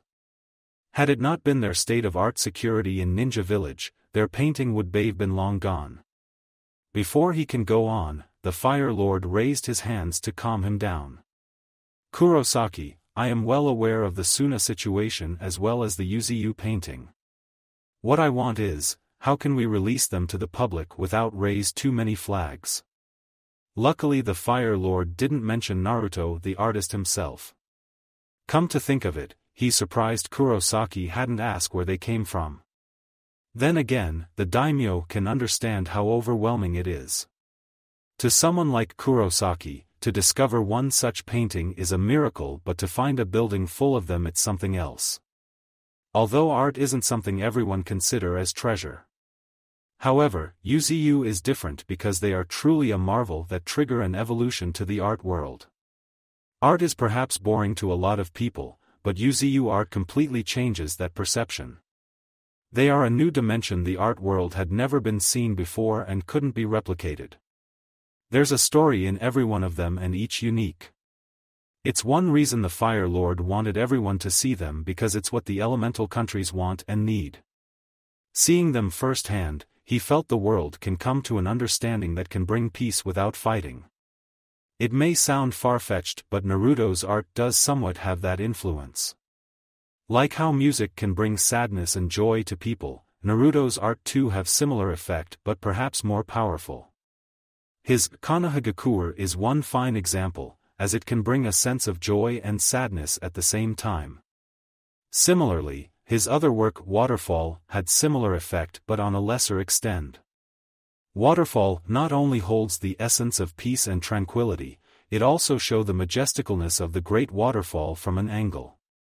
Some of his work also made many wonder how he captured from the impossible angle, unless you can fly. Unknown to them, Naruto got them from both simulation and imagination. His waterfall piece was a good example as he got that from actual pictures and watching water overflowing from prison sink. That immediately gave him inspiration to make his own simulation. Thanks to his creativity, he's able to imagine it from a majestic distance, thus give birth to his creation, the waterfall. Again, Kirito did say he's a genius. In the meantime, both the daimyo and Kurosaki will have a hard time coming up with a plan. Either way, Kurosaki will disappear for a while from his friends. Funny enough, when his friends gather, it's Ryoma that had an answer. As he speculated, it's probably Fire Country business. They all knew who he is, so it's no surprise for his sudden disappearance. Then again, it's not something they can openly discuss. Again, only Ryoma seemed to have an idea why, but he didn't let it shown on his face. Even when he gave away that information, he only guided the others to that conclusion.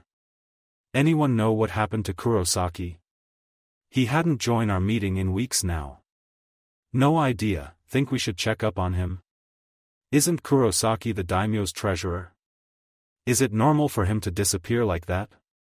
You are right, Ryoma-san. Last time he even went to Suna for weeks. He's probably called off for another errand for the Fire Lord. It wouldn't be several months later that he's back with his friends. He may not have mentioned it, but somehow he gets the feeling that Ryoma knew more than he let on. When he gave them excuse he was busy categorizing the Fire Lord's assets in a storage, only Ryoma seems to find it funny. It's very different to others' acceptance expression. It made sense, thus explains his long disappearance from his home.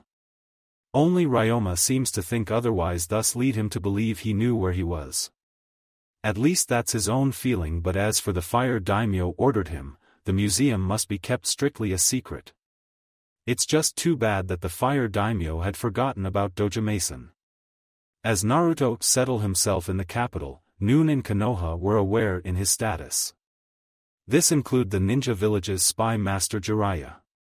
Unfortunately Jiraiya only learned of this 1 month before the final Chunin exam. By then he was forced to confine in the village because of his teammates' appearance. This was both agreed by his sensei and the elders of the village. In fact, the whole village was on high alert since the Snake Sannin had warned them the consequences in canceling the exam. However, nothing happened, but Konoha extended that unrest for a few more months. Thanks to Orochimaru's cunninginess, the village be too careful. Nevertheless, the top brass still couldn't understand why he would make such declaration while not acting on it. The village's strategist Shikaku thought the Snake Sannin would have something planned. After all, he did appear and marked Sasuke. So the village remained on lockdown for extra 2 months. As for Jiraiya, since he's the village's key defense against the rogue Sannin, they forbid him from going anywhere. This includes searching for his godson. He's overruled by the elders as well as his own sensei. Jiraiya, I know you are frustrated, but as you know, the village must come first.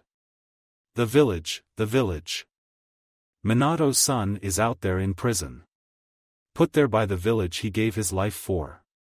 Jiraiya. You and I know we cannot change the past. Right now the village is in a crisis. Sternly, the Sandaime reminds him of his duty and importance of the current event. What he's saying is Naruto's situation being 6 years ago therefore isn't as important as what the village is now facing. Unfortunately, the Toad Sannin understood his sensei very well. As the need of one could never outweigh the many. He may hate himself for it, but the Hokage is right, it's already been 6 years, whatever's been done is done.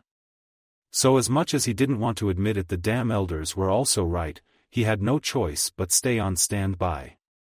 Despite his decision, since the exam the Snake Sannin never appear on the village's radar. The village tightened its security even after the exam, and 1 month since then, still no Sannin. It confuses the higher-ups because they had no idea what happened. Either Orochimaru is overly patient and cunning, or something actually caught his attention. Cunning, yes, but patient? That's debatable. Didn't he tell them not to cancel the exam? Or was it all just a ruse? Even poor Anko had to be called in for questioning, and Inoichi mind walked her just to be sure. Unfortunately, they never got their answer. Only poor Jiraiya was punished to remain on standby, whereas other ninjas went back to active duty. Even then, he was further detained for another 4 months because the council couldn't figure out the Snake Sannin's plan. Note, Jiraiya was in the village near the first month period of the Chunin exam. He was on standby for another month because of village security. His duty then further delayed him because the village was being overly cautious, thus another 4 months went by. Based on the Naruto timeline, Naruto should be around 12 years old, soon going to be 13 during the Chunin exam. In the manga, Jiraiya took him on a 3-year journey, and on last day of the 4th Shinobi War he will turn 16. Hence, as some of you can see, in this story the timeline is changing. Hence, it's easy to imagine the Toad Sannin's frustration over the months. Just when he thought he's finally free from his duty, he was given another mission, and that's to find his other teammate. The Sandaime may not have voiced it, but the way he had handled Naruto and Orochimaru made him realize how old he is. He was overdue for retirement, thus before his student leave he want him to recall his other student Tsunade Senju. Jiraiya wanted to curse his sensei, but seeing his tired and wary expression he had to swallow that anger. Damn him, damn the village. Even he's starting to see why his female teammate left. Hiruzen Sarutobi had to sigh as he watched his student storm off. He knew he's angry, but as the saying goes, the many outweigh the few. As Hokage, it's his duty to ensure the people in his village is safe. Unfortunately, for both his student and Naruto, he will have to repent in some other way.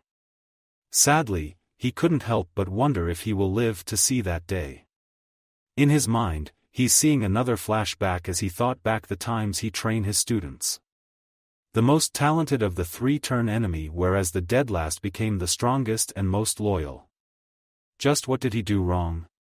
Even today, he still couldn't figure out what he should have done to change that.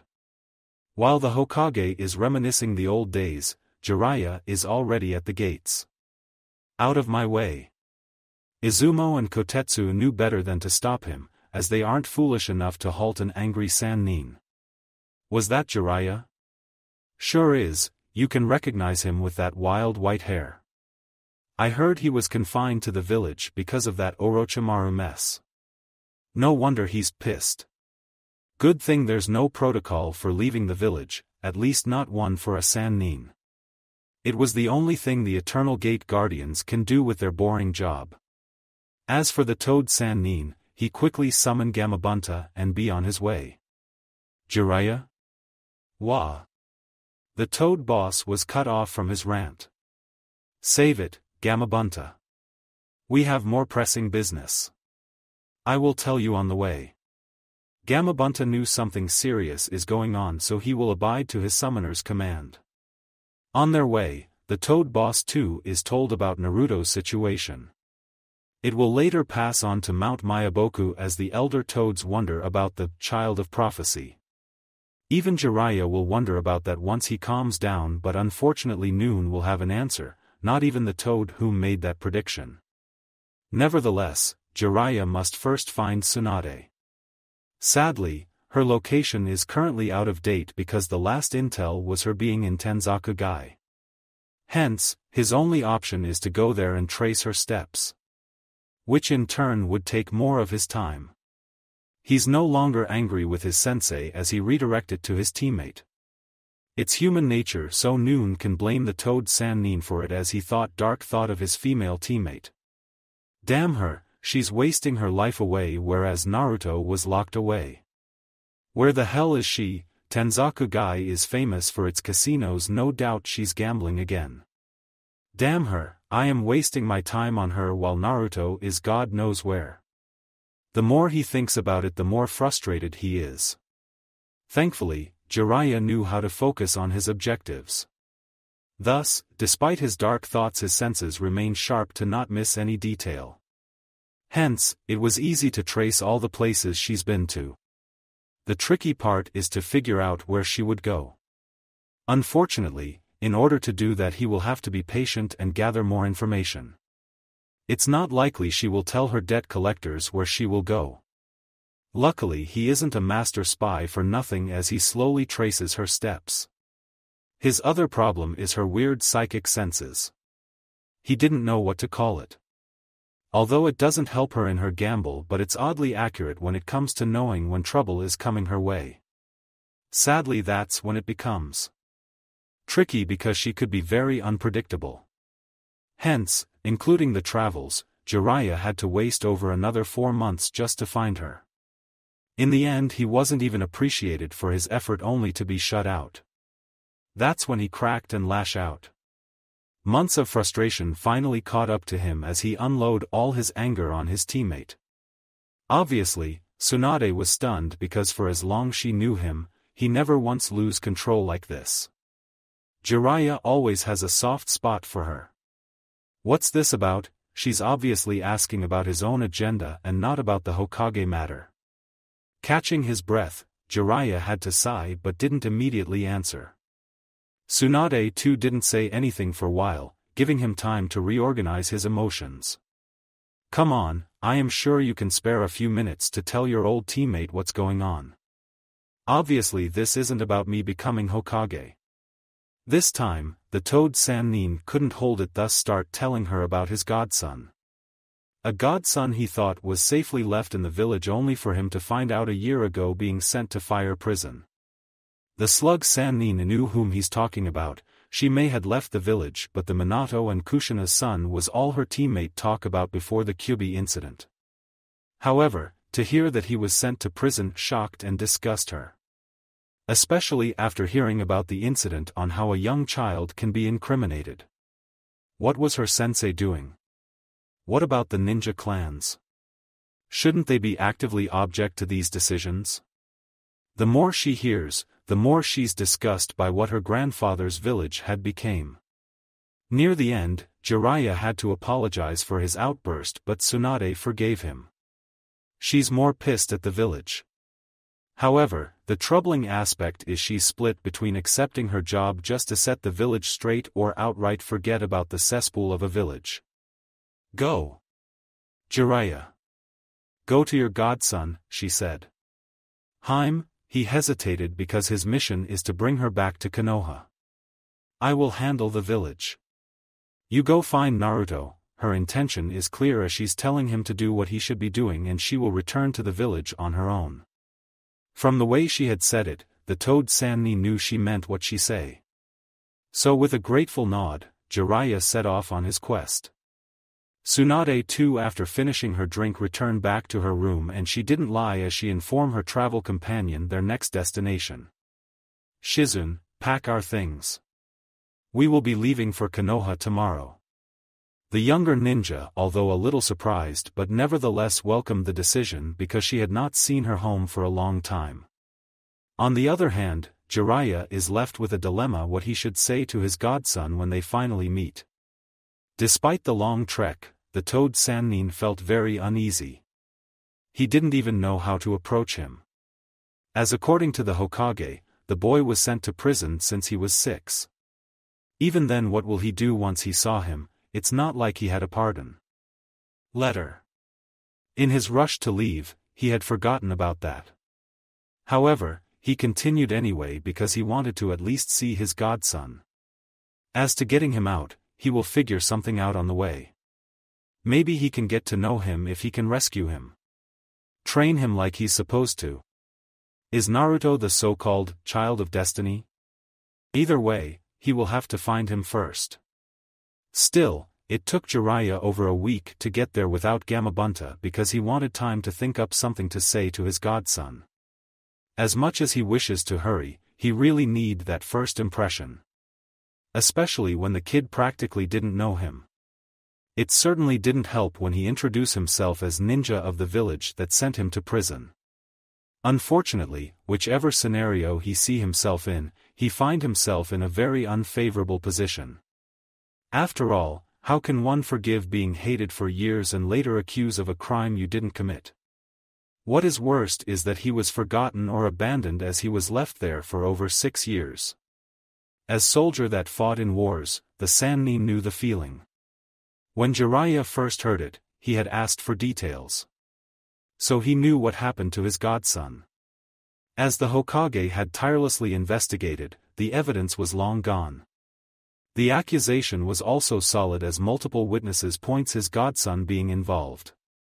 Unfortunately, finding these witnesses were impossible as one way or another they were either missing or died in line of duty. Jiraiya was pissed, but the crime was too perfect and the so-called evidences presented to all points to his godson involved in some way. Everything was just too perfect, like they were staged. The Sannin wanted to kill someone, but the councilman had left the village. Rumor has it that he got rich, thus moved into the capital. He can smell corruption, but all he could do is curse the people. They may not be silent killers like them, shinobis, but their methods can be just as ruthless. Without him knowing, Jiraiya found himself already at his location. However, what surprised him is the oddity in the prison's appearance. The first thing that strike him odd is there is only one guard. Halt! Who are you? At least he's attentive. Nevertheless, he responded as politely as he can. I am Jiraiya the Sannin, I wish to speak to the warden. Warden? This time it was the guard's turn to be confused. Ah, I think I understand. For your information, this is no longer a prison. As a matter of fact, it's been closed for over 2 years. However, you are in luck as the former warden Dojima-san is still here. Perhaps he can help you. I will go get him. Thanks. The Toad Sannin didn't know what to say as his mind had been racing and had been focusing on his godson. Closed? Closed for over 2 years? So where's Naruto now? Over 6 years they left him and now they don't even know where he is. He hoped the old warden have some useful information. Then there's the issue about the closed prison. Why was it closed? He didn't think it mattered as it's the least of his concern. Things are getting complicated but at least the old warden is still around. Jiraiya hoped he can tell him something and thankfully he didn't have to wait long. Hi, I am the Toad Sa. But he was cut off. I know who you are, Jiraiya. What do you want? The white-haired Sannin was a little surprised by the tone of his resentment. Why is he angry at me? However, Jiraiya is in urgent need of information so he ignores his attitude in hope he can find out more on his godson's whereabouts. I am here about a Konoha citizen that was here over 6 years ago. The ninja can sense his attitude change as Dojima's expression harden and glare right at him. Thankfully, he answered anyway. You are wasting your time here, the prison is closed and all prisoners were transferred to the Shinobi prison. He didn't exactly lie as all prisoners were indeed transferred. However, what he left out is the majority of prisoners were pardoned by the daimyo thus were no longer considered as prisoners. What pisses him off is Konoha showing up now. Dojima wasn't just angry as he's furious and had to suppress that rage before coming to see him. Even then, it wasn't enough to hold back that disdain he had on the Sannin. Shortly after the kids picking up his life, Konoha chose now to show up. Hence, Dojima didn't care thus how he's less helpful with information. Then again, it was the fault of the Toad Sannin whom wasn't very specific and the ex-warden is less forthcoming to correct him. There's an awkward silence soon after as Jiraiya's lost in what he has to say. It's not often he gets such treatment, especially after knowing whom he is. Nevertheless, he had correctly deduced the man for some reason didn't like him. Unfortunately, for the life of him he could not figure out why. Did I spy on his wife or something? Or his daughter? Or something about my book? Nervously, he thought he should get going before things turn ugly. His godson is more important anyway. Alright, thanks. I will be on my way. Impassively, Dojima watched him leave. He thought he could make it less personal but years in dealing with those extreme Konoha prisoners made him a little biased. Seeing the Sannin disappearing, he too starts to return back to his own station. However, on his mind he's thinking of something else. I guess it's starting. He and the fire daimyo had long predicted Naruto is someone more connected to the village than anyone from the Leaf. Hence, despite his message hidden in his painting, the two firmly believe he and Konoha will one day face one another. Therefore, the appearance of the Sannin did not surprise him. Instead he thought it was long overdue. However, he still thinks he should work harder to find the kid, thus giving him a tougher time. As for the Sannin, it's like one obstacle to another. This time it's the guards. At least this time, the prison looked more like a prison. Because the security is intense.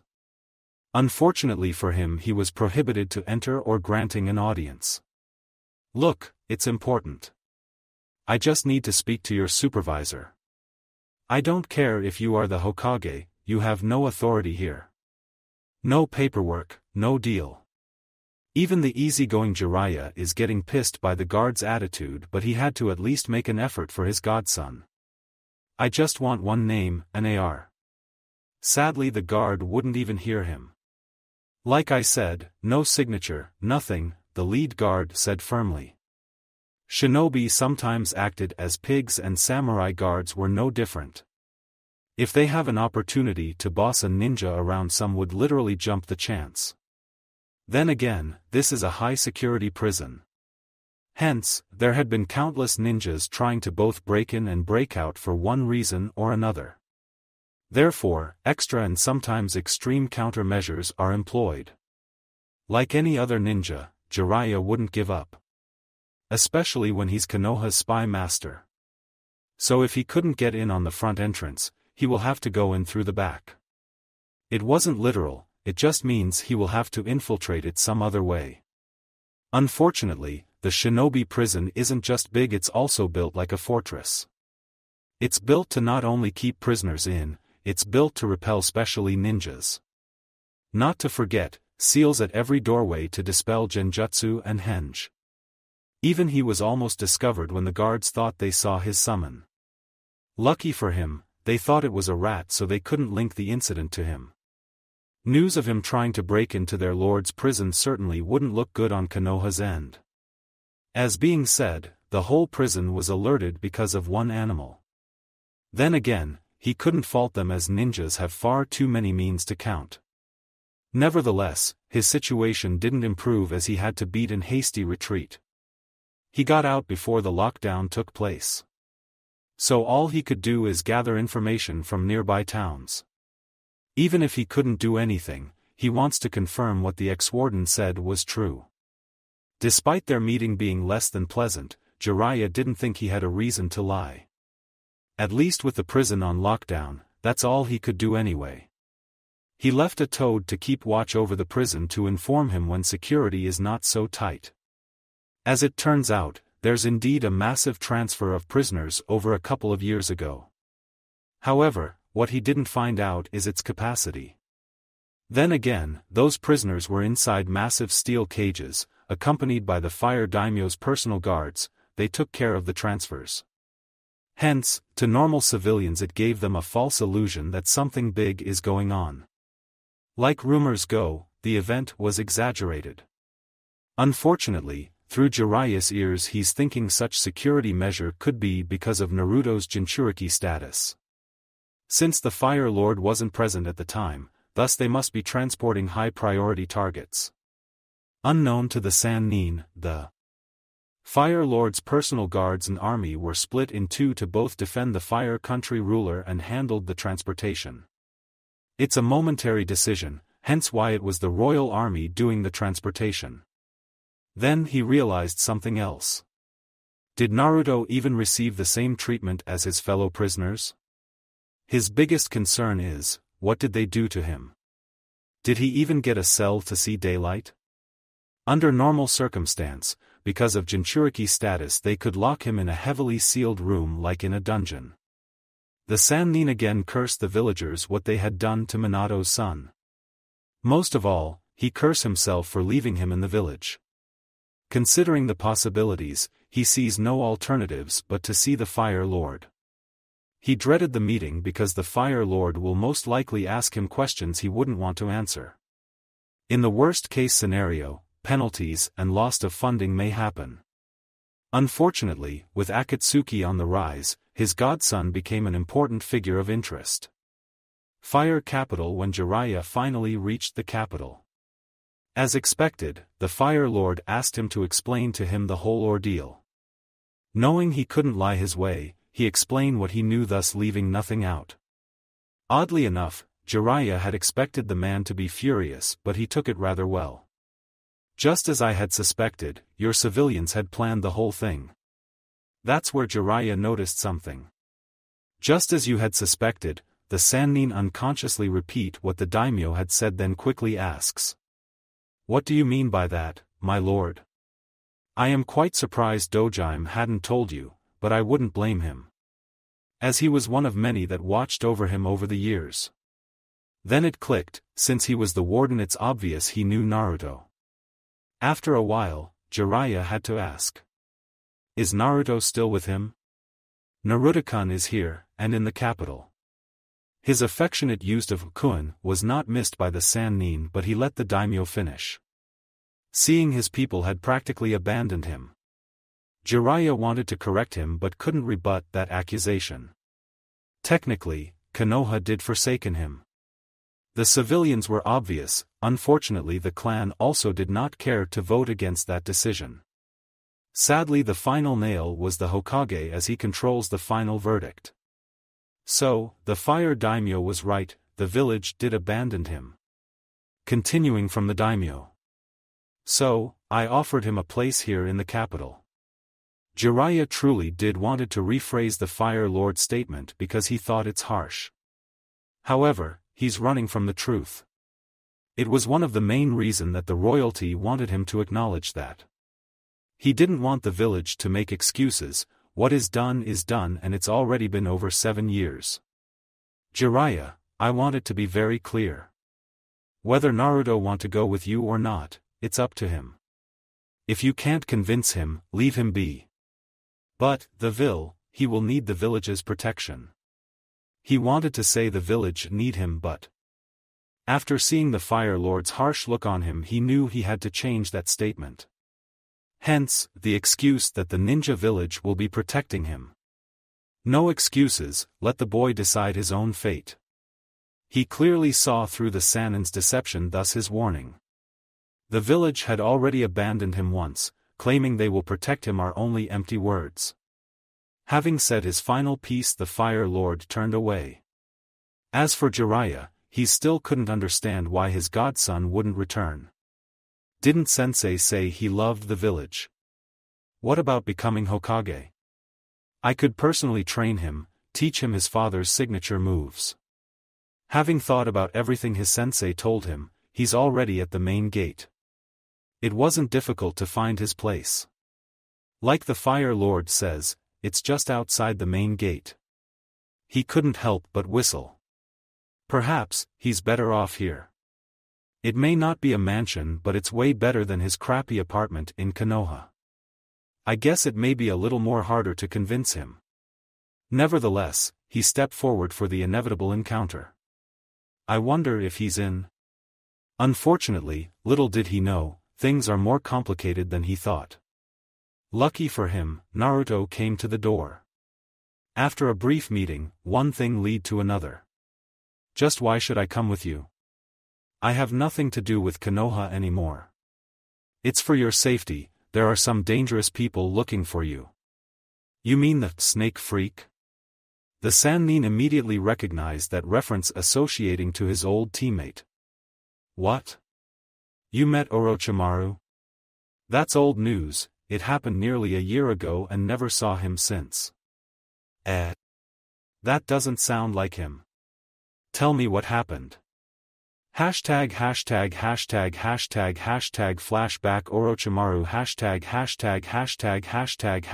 What Naruto said was true. Since the Suna episode and Sound 4's failure in stealing the Desert Lotus, Orochimaru was there personally to see this hyped painting. He was also curious about its rumors in changing the fate of the village. Most of all, he also wants to confirm his subordinates' tale on the ridiculous security. They were not wrong, as its securities are top-notched. He had been there for over a week and personally witnessed its transition. What a marvelous concept. The Snake Sannin couldn't help but consider such innovation used in his lair. Unfortunately, the cost would be astronomical. It wouldn't be practical anyway, as his lairs were meant to be a temporary hideouts in case he's found by his many enemies. One thing he learned are that his ninjas didn't lie. Based on his own analysis, even he would have problem bypassing the multi-layer and multi-system defenses. However, despite the security marvel in the museum, it was the Desert Lotus that had him most intrigued. While the Sannin agreed that it's one unique piece of art, Orochimaru couldn't help but find something's missing from it. Even a genius such as he couldn't understand why, and he had spent over a week trying to figure it out. Like many experts, he can sense there's no ninjutsu involved. Like an itch he couldn't scratch, Orochimaru too had his ninja search for the non-existent artist. Too bad, his ninjas had the same amount of luck as any other ninja, as the only evidence of the artist's existence is the Desert Lotus. That was until Mizuki comes into play and by chance Kabuto discovers his true identity. This happened right after the Forbidden Scroll incident. Like it is fated to happen, Mizuki steals the scroll only to be caught. Long story short, after they managed to get every information off him, they shipped him off to the Shinobi prison. That's where he met the civilian prisoners. As fellow Kyuubi hater, the group got along well and the ex-Chunin learned about the blonde's predicament. He vowed to find the demon and finish the job. Normally, Orochimaru or Kabuto would have left him to rot, but with Suna out of the picture they needed another strategy, thus the prison. That's how the snake's right-hand man learned about the blonde Jinchuriki. It may seem like a long shot, but Kabuto was confident that Naruto Uzumaki is the true face behind this mystery artist. The reason Noon knew whom he is or find him is because he's locked up in prison. It was also for same reason why there's so few of his art on the Elemental Nation. As the civilian prisoners avowed with their own lives, Kabuto had no doubt his work are still in the old prison. Once Kabuto report his surprising find, Orochimaru too came to the same conclusion. Thus, ignoring his plan to the Leaf Village, he left to see this old prison for himself. Since the Desert Lotus, his mind had been itching. At the same time, he also wanted to find what he was missing. He had already marked the Uchiha, hence his main objective is more or less completed. The destruction of the village would have been a nice bonus, but he isn't arrogant enough to think he can fight the top hidden village by himself. Without support from Suna, it's one huge setback to his original plan. Since he couldn't get the Kazekage alone or him to agree, he had to scrap the invasion. Although he has another trump card in form of the past Hokages, but he wouldn't get the satisfaction in seeing his sensei's look when he summons them. His feud with his sensei was personal, hence the destruction of the village is only a bonus. As a genius, Orochimaru also took pride in his plans, thus he wouldn't fight a pointless battle where he will be put on a disadvantage. That's where strategy comes in. Unfortunately, he had to admit even a prodigy like himself he could never beat a Nara. Combined with the loss of element of surprise because they knew he's coming in home field advantage. His status may cause even Shikaku Nara to be very wary, but Orochimaru wouldn't bother fighting a fight where he has to do all the work. On the other hand, he's also side-tracked by another matter. It was an issue that perked his curiosity since his visit to Suna. As according to Kabuto's source, the original author of the Desert Lotus is in the old fire prison. By latest intel, the prison, while no longer operational, there's a monument left there by the creator that could not be moved. Although those fools wouldn't say what it was but claimed it's on the wall, so it wouldn't be so easy to move. Interested in this new development, Orochimaru had Kabuto gather more intel, whereas he himself go to investigate this monument. Very few things interests him, and the genius Sannin wanted to know why even he's entranced by something like a painting. It's very mystery and it hurts his pride to not understand it. For someone like Orochimaru, it would be a joke to not able to sneak in. Unlike the museum in Suna, the security there were almost non-existent. He just slither in like a snake without a sound or being seen. The place was nearly empty, but he's surprised to find a gallery in place. At least the intel's legit and his trip is not wasted. He hoped Kabuto can get more information on the artist and his whereabouts. As he made his way through the gallery, the first thing he noticed are the style. They are all his work. Fascinating. How very interesting. Only the creator of the Desert Lotus can produce something that can affect someone like him. It was for this reason that his respect for the author went up a few notches. To have one that can capture his interest is already a miracle, but a gallery of them, that's something else. Unfortunately, despite right in front of him, Orochimaru still couldn't understand how they are triggering such foreign feeling within him. The Sannin took his time and the guards were non-consequential as they couldn't even detect him. So slowly he moved along and eventually making his way to Konohagakure. The final piece both stunned and mystified him. He too almost thought he's there in Konohagakure. Still, he has enough common sense to not attack or hate it, it's just a painting. Oddly enough, he couldn't hate it. Is it because he know it's a painting? Even he doesn't know why. With this author's work, one can never truly distinguish reality from illusion. Unfortunately, that's also when Doja Mason happens to see him. At least he thought he saw him. However, just before he can be sure, the figure vanished. Like a dutiful director he start questioning everyone, counting and recounting all the paintings while making sure nothing is amiss. Meanwhile, Orochimaru was long gone. Like how he arrived, he left without a trace. On his way, he's finding himself even more curious.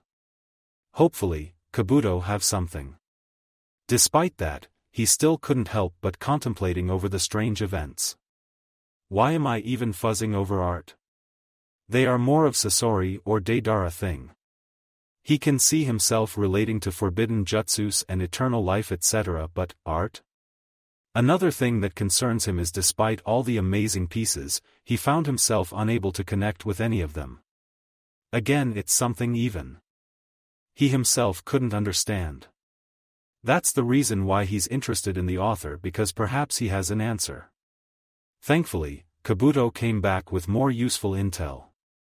He didn't even have to sneak in. Through his connection, he had other prisoners to do his work for him. What was that painting crap said last time? What? Not you too? I told you it's that foo ******* demon. Damn hell spawn even bewitched the Fire Lord and got us sent here. You know, if you lied to us, all of us will come back for your head. Of course a threat here and there encouraged them to give them better. Believe me, the old prison still has the drawing the demon spawn made. I doubt it can be moved, anyone can check it out if you don't believe me. Unlike the old, this prison contained more deadly elements, so the Konoha civilians wouldn't dare bantering for anything. Like the saying goes, it's better with the devil than in its path. Hence, through those conversations Kabuto drew his own conclusion. It's pretty clear since he's also from Konoha. It all made sense, it's gotta be the Kyubi Jinchuriki. It wasn't hard to deduce whom they were talking about because only those from Konoha would describe the Kyubi Jinchuriki that way. Kabuto's surprise, he's found out this much, as the artist they had been searching was right under their nose the whole time. It's no wonder Noon could find him, he's been locked in prison the entire time. However, the problem is, where is he now? If what they say is true, then the Fire Lord is also somehow involved. Since there's no news for his return to Konoha, he's likely in the capital. At least based on those conversations, the Fire Lord seemed to have a soft spot for him. Fools are easy to read and manipulate, thus Kabuto is sure he can find answer in the capital. Otherwise it will be another trip to the Shinobi prison. Again, past conversation also conclude that the Jinchuriki could have gone with other prisoners. Another name that came up is Ryoma, whom they mentioned came from a mobster background. In the meantime, he and Sound 4 will head to the capital. This time, Sound 4 didn't fail as they brought the artist before their master. Hey, what's the big idea? A child was tossed to the cold hard floor and the bag over his head is immediately removed. As the blonde's eyes meets the Sanin's, he knew he's the villain. He's obviously a villain, not only does he look like a snake, he even exudes an evil presence. Since he's here, there's no doubt in his mind he's also the culprit to his kidnapping. Then the villain starts to talk. Boy, I hear you are a painter. Make something to impress me. It's clearly not a request as it follows with a threat. Let me be clear. If your work isn't to my satisfaction, I will feed you to my snake. Orochimaru made sure he understands by summoning the giant snake that will most likely eat him. The message is clear, the huge snake is definitely large enough to swallow him whole. Seeing he understands, the Sannin continued. If you are as good as they say, you will have my word, not only will you be freed, I will even pay you for your troubles. My people will even return you immediately without harm. He emphasized the terms immediately and without harm, but that's only on the condition that he succeeds. As he finished, the snake Sannin is quite amused to see him respond with a glare. Very few dared to defiant him, hence he too responded with a raised eyebrow. Especially one that's not even a ninja. Anyone would be quite nervous considering his summon is now hissing loudly beside him. One command was all he need and his snake would pounce. The kid has guts. Nevertheless, it's still very amusing. On the other hand, Naruto don't like threats. He knew he's a target but he's being stubborn. While he may not know who he is, the threat is clearly very real. However, that wasn't what irked him. What he couldn't forgive is he looking down on him. Yes, the evil snake ninja can easily kill him but he can't make him do anything. Despite that, what's on his mind is more devious. He will paint alright, he will just paint something beyond the freak's comprehension. This is another odd scene he's seeing as Orochimaru look at his prey. He may not be able to read his mind, but the kid's emotional change was not lost in his eyes. He recognized that look, it reminds him of his home village. That stupid phase his sensei always says, the will of fire. It's ironic that it came from someone they cast out. The moment they knew whom the artist is, Orochimaru had Kabuto dug up information on him. Thus, he knew about the boy's status. A supposed ninja village weapon reduced to civilian that turned into an artist. Despite his Jinchuriki status, without training he's still a zero threat. So Orochimaru's amused. Just how will he fight him? However, on the outside he continues to show his lack of interest appearance. As being said, he's curious. Other than forbidden jutsus, eternal life, he's surprised something like art catch his interest. Or is it just his art that concerns him? Another reason he had him brought here is he's hoping to uncover that secret. On the other hand, the kid is also interesting.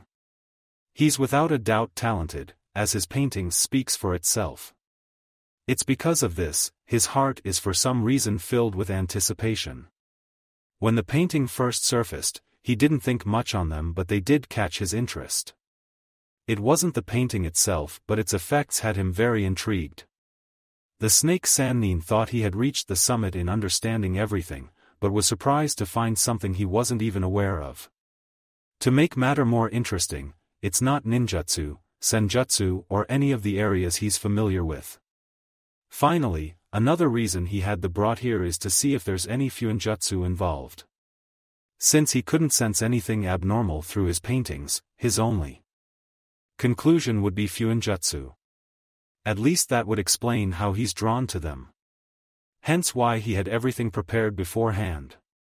You will find everything you need over there, I suggest you get started. Having finished what he has to say, he silently returned the stare. For a few minutes, the two were locked in a silent standoff. Not knowing what to do, the Sound Four took their guests in action as some form of refusal, thus were about to take action. Leave him be.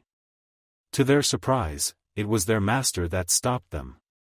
Then they thought, the kid's the only civilian in the room, thus it's clear he's not going anywhere.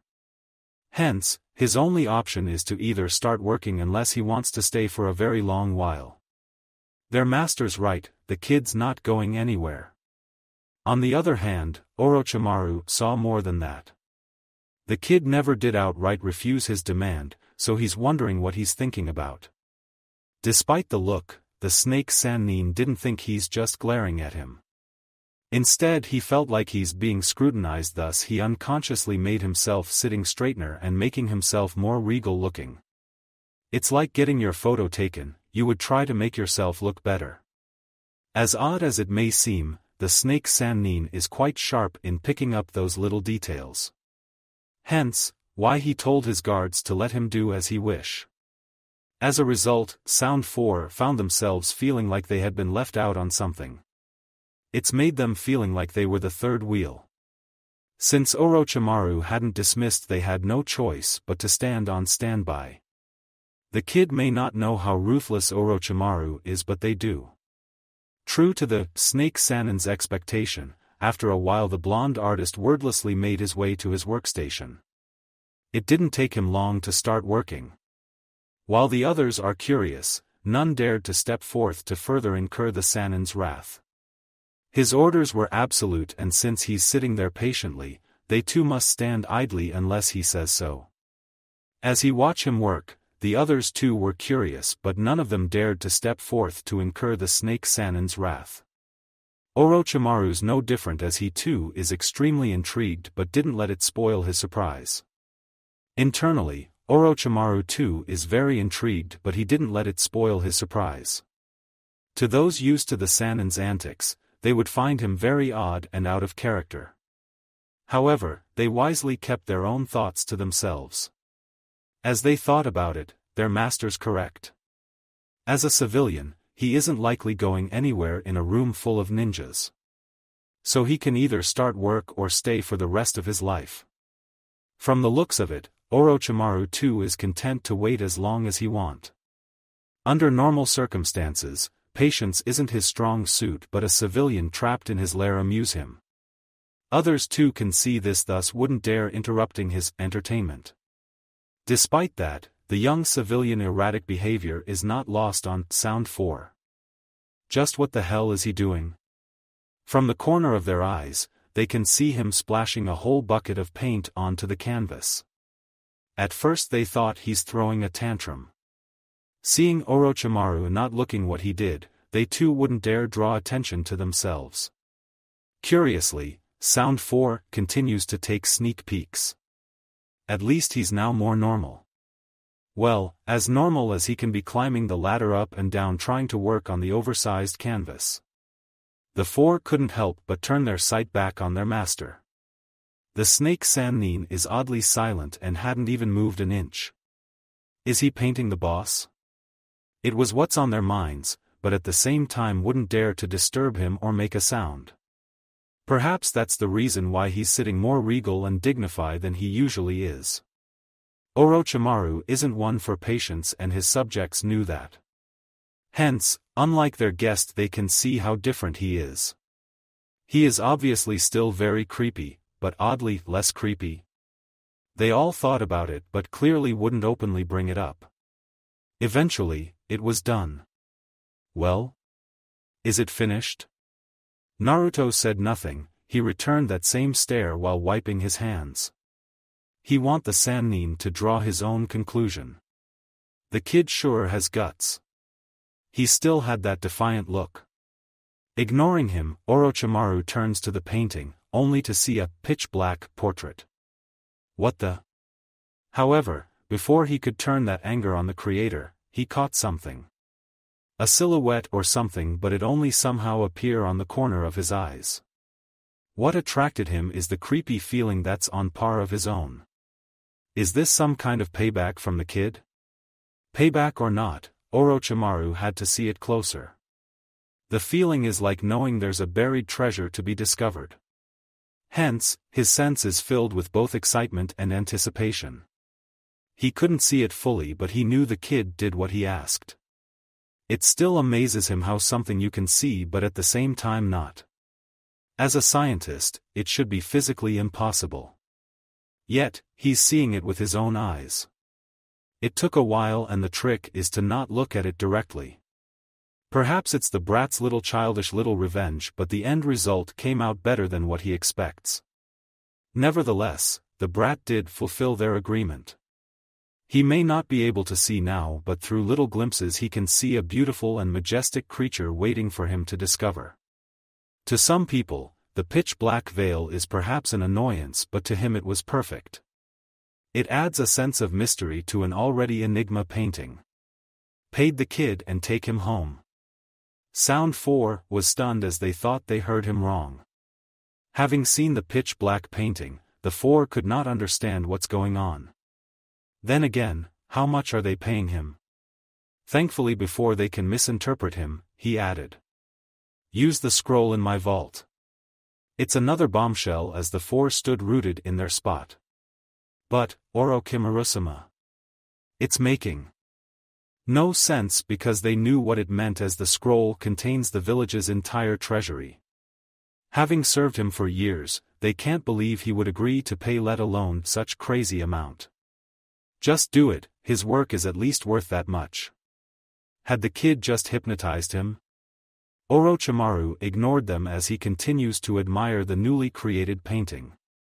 Despite their uncertainty, Sound 4 slowly made their way to the vault.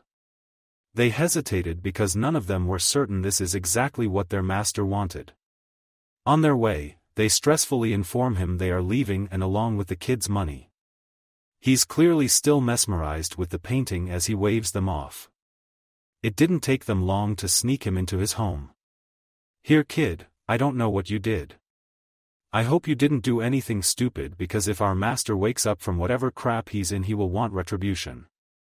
Having said that, they dropped the scroll and left. Picking up the scroll, not knowing how to open it, he left it where it was before going to sleep. Crazy clients. That's all he said before start sleeping. He plans to visit the palace again anyway so the accountant can handle it. The crazy snake did say it's his payment. Little did he or the accountant know that there is 26 million ryo stuffed in the scroll. Of course, Naruto probably wouldn't be telling him about the kidnapping.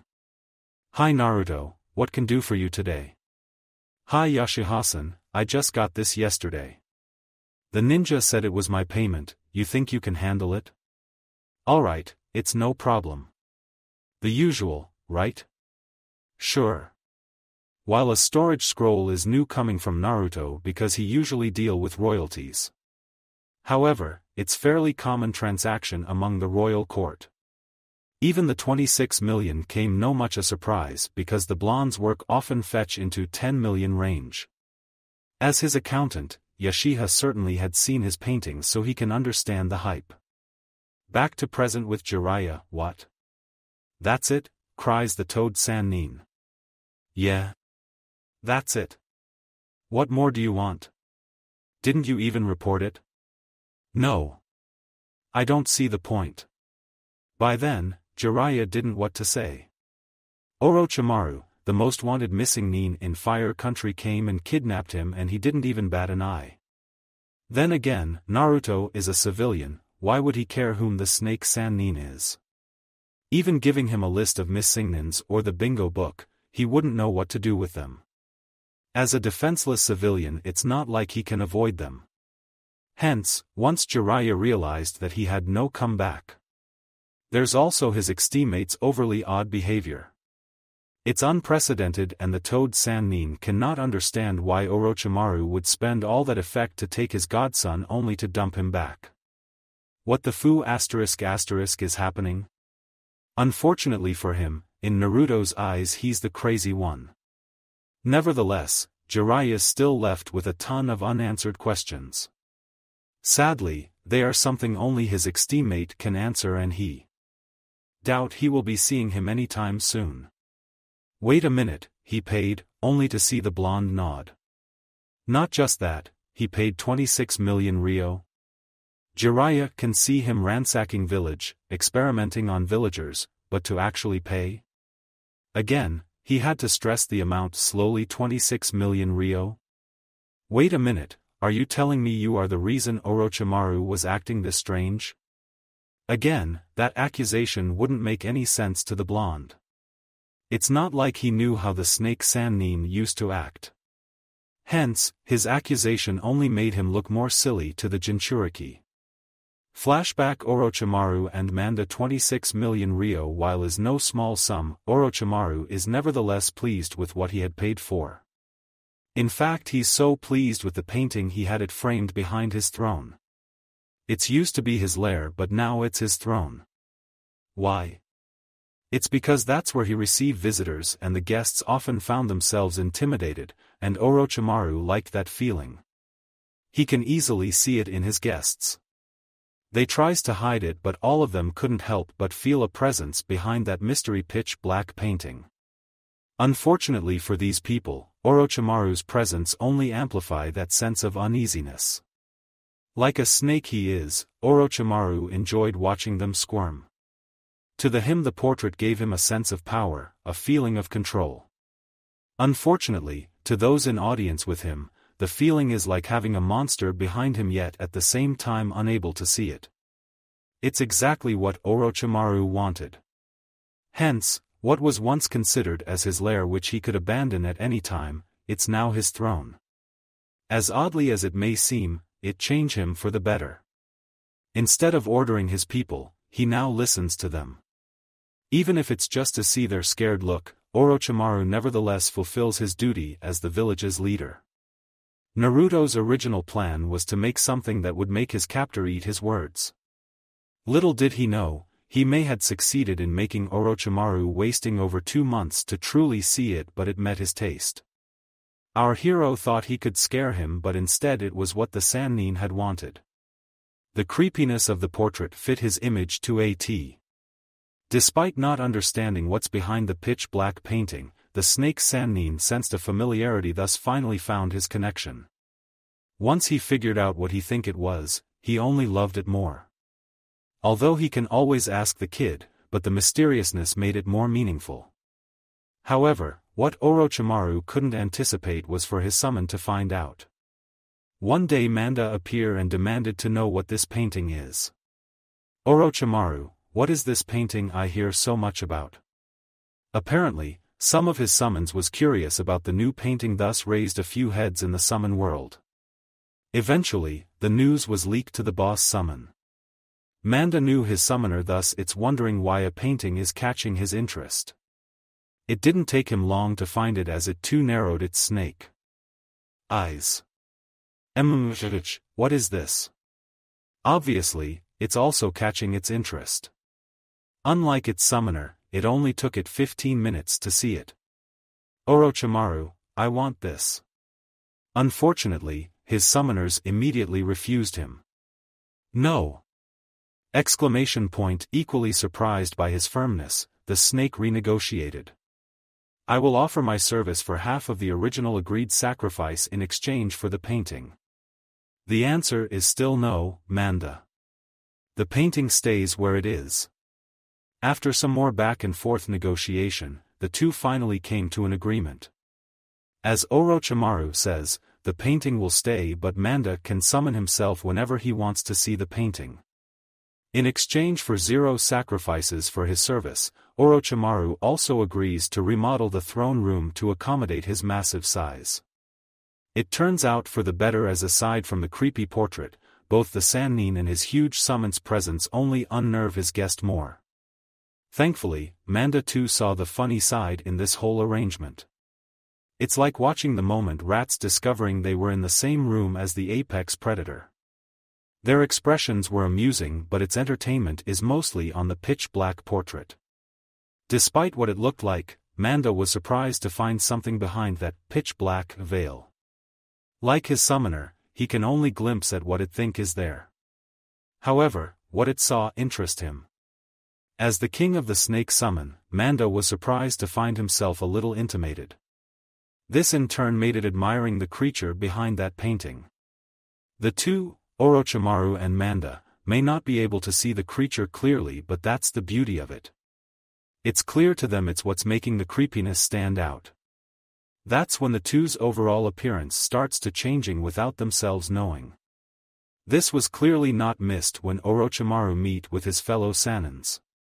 Greetings, Jiraiya and Tsunade. The two immediately knew whom that voice belongs to. However, they had yet to see him until all that smoke is cleared. Timeline recap: the numbers are Naruto's rough age and month of that year along with the events. Naruto 11, 1 months, leaves prison. Naruto 12, 8 months, Chunin exam start. Naruto 12, 9 months, Chunin exam final. Naruto 13, 1 months, Naruto in Orochimaru's lair. Naruto 13, 2 months, Jiraiya leave for Tsunade. Naruto 13, 6 months, Orochimaru meeting with his fellow Sannins. Naruto 13, 6 months, Jiraiya start searching for Naruto. Naruto 14, 1 months, Jiraiya finding Naruto not decided. These are roughly the timeline estimated for now, in this story. Just a light warning, they may still vary depending on how the story progresses. The main emphasis is, by the time Jiraiya finds him several key events would have passed. They will obviously come in form of future chapters. Since I haven't written them yet, they aren't fixed. On another note, I may be complicating things, but I want to at least write a story with some sense of logic before releasing them. Hence, when writing, some of you will find that I am jumping from timeline to timeline. In a sense, what you see here is just a rough guideline. I would prefer Jiraiya to find Naruto when he's age 15, but that may seem unlikely. One main reason is, it's a little too unrealistic. So we will see. Back to the story. The smoke took a little while to settle as the two Sanins waited for their ex-teammate to show himself. It was odd because it took a little while longer, just a little to the edge of their patience. Indeed, it's the snake Sannin, but before he came out they notice his eyes first. It unnerved them, but they didn't release their guard. That's when he strolls calmingly into view. He didn't just walked, from the way he moved it looked like he guided into place. All in one smooth motion. Their ex-teammate is weird, but this is beyond his usual standard. Orochimaru smirked. The two would have snapped, but the dangerous vibe is making them overly cautious. This was obviously not lost in the snake Sanin's eyes. Then there's the stare. The two could not explain it, but the feeling is like he's looking down on them. In terms of strength, Tsunade can easily pulverize him. Jiraiya too has his sage mode, therefore he too isn't short on power. Yet despite its 2 against 1, they couldn't help but get the feeling they were the ones being cornered. Something's wrong? Again, none of them could explain it. Little did they know, this was all part of their teammate's strategy. His entrance may seem strange, but they were all preparations to turn the field into his advantage. They were very subtle but at the same time very effective. What Orochimaru did was setting up his stage, and as the result suggests, he was very successful. Enough of your games, team. Why are you here? I could ask the same of you. Despite it's still 2-on-1, it certainly doesn't feel that way, and Jiraiya's attitude shows as he sounded like a rat about to be cornered. He's already prepared to unleash his attack if Orochimaru don't start answering his question. Actually, I was hoping to recruit Haim to my village, but I see you beat me to it. No way in hell, I will let you Kuchi-ose no Jutsu.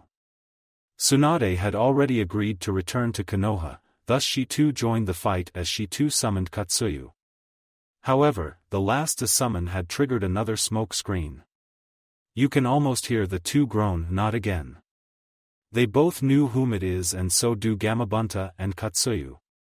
However, like the two Sanins when they first encounter this phenomenon, they couldn't help but drawn their eyes to the huge shadow behind all that smoke. Its sharp eyes were the first to become visible as it sent shivers down everyone's backs before revealing its glorious self. Gamabunta couldn't help but whistle at its entrance. Nevertheless, the damage is already done as the Toad boss had unconsciously drawn his blade. Even Katsuyu is tense, and she's a slug. All the summon, Manda stood tallest. As it looked down on them. Is it me, or is Manda looking down on us? He isn't talking in literal sense, because they all had a strange sense that's exactly what's happening now. Only Jiraiya and Tsunade marvel what happened to get their teammate like this. What's the team been smoking to get him like this, secretly wondered Jiraiya. He looked damn sane, that is the problem. Tsunade too added her own 2 cents from a medical point of view. Then she barked. Everyone looked sharp. Manda looked very dangerous. Despite it's a 4 against 2, including summons, the 4 are the ones feeling oppressed. Looks like I won't be getting anything useful out of this. So I will retreat for now. The other 2 Sanins didn't object as they watch him leave. In fact, deep down they couldn't help but breathe a sigh of relief. Sometime after Orochimaru left, Tsunade turns to her teammate. Go. Jiraiya. Go to your godson. Haim. I will handle the village. You go find Naruto. End of flashback. Wait a minute, Orochimaru's strange behavior was because of you? Again, his godson only stared back at him with the look. How the heck would I know? Jiraiya again sweat dropped. Right? You probably wouldn't know what he was like before. Alright, will you stop with that stare? Naruto said nothing but his eyes said it all. For some odd reason, Jiraiya see what he's thinking, thus gaining another large sweat drop. He did say he's a Sannin, perhaps they are all weird like that. Jiraiya almost want to yell, he's not weird but a super pervert. Sadly that would make matters worse for him. These Konoha ninjas are crazy. Again, the kid is very easy to read. Damn, the kid is really expressive. The Toad Sannin thought, but outwardly his express didn't change. First impression is everything, Orochimaru made his and now Jiraiya. No way in hell I am going with them. Sighing to himself, the Sannin knew then convincing him will only be harder from now on. The Fire Daimyo said to let him make his choice. It's also clear why the Daimyo say it will be difficult. Thank you for watching. I hope you enjoyed it. Make sure to like and subscribe, and don't forget to share this video with your friends. Guys, make sure to help the author by visiting the link in the description. This is Fox Sage, and I'm signing off.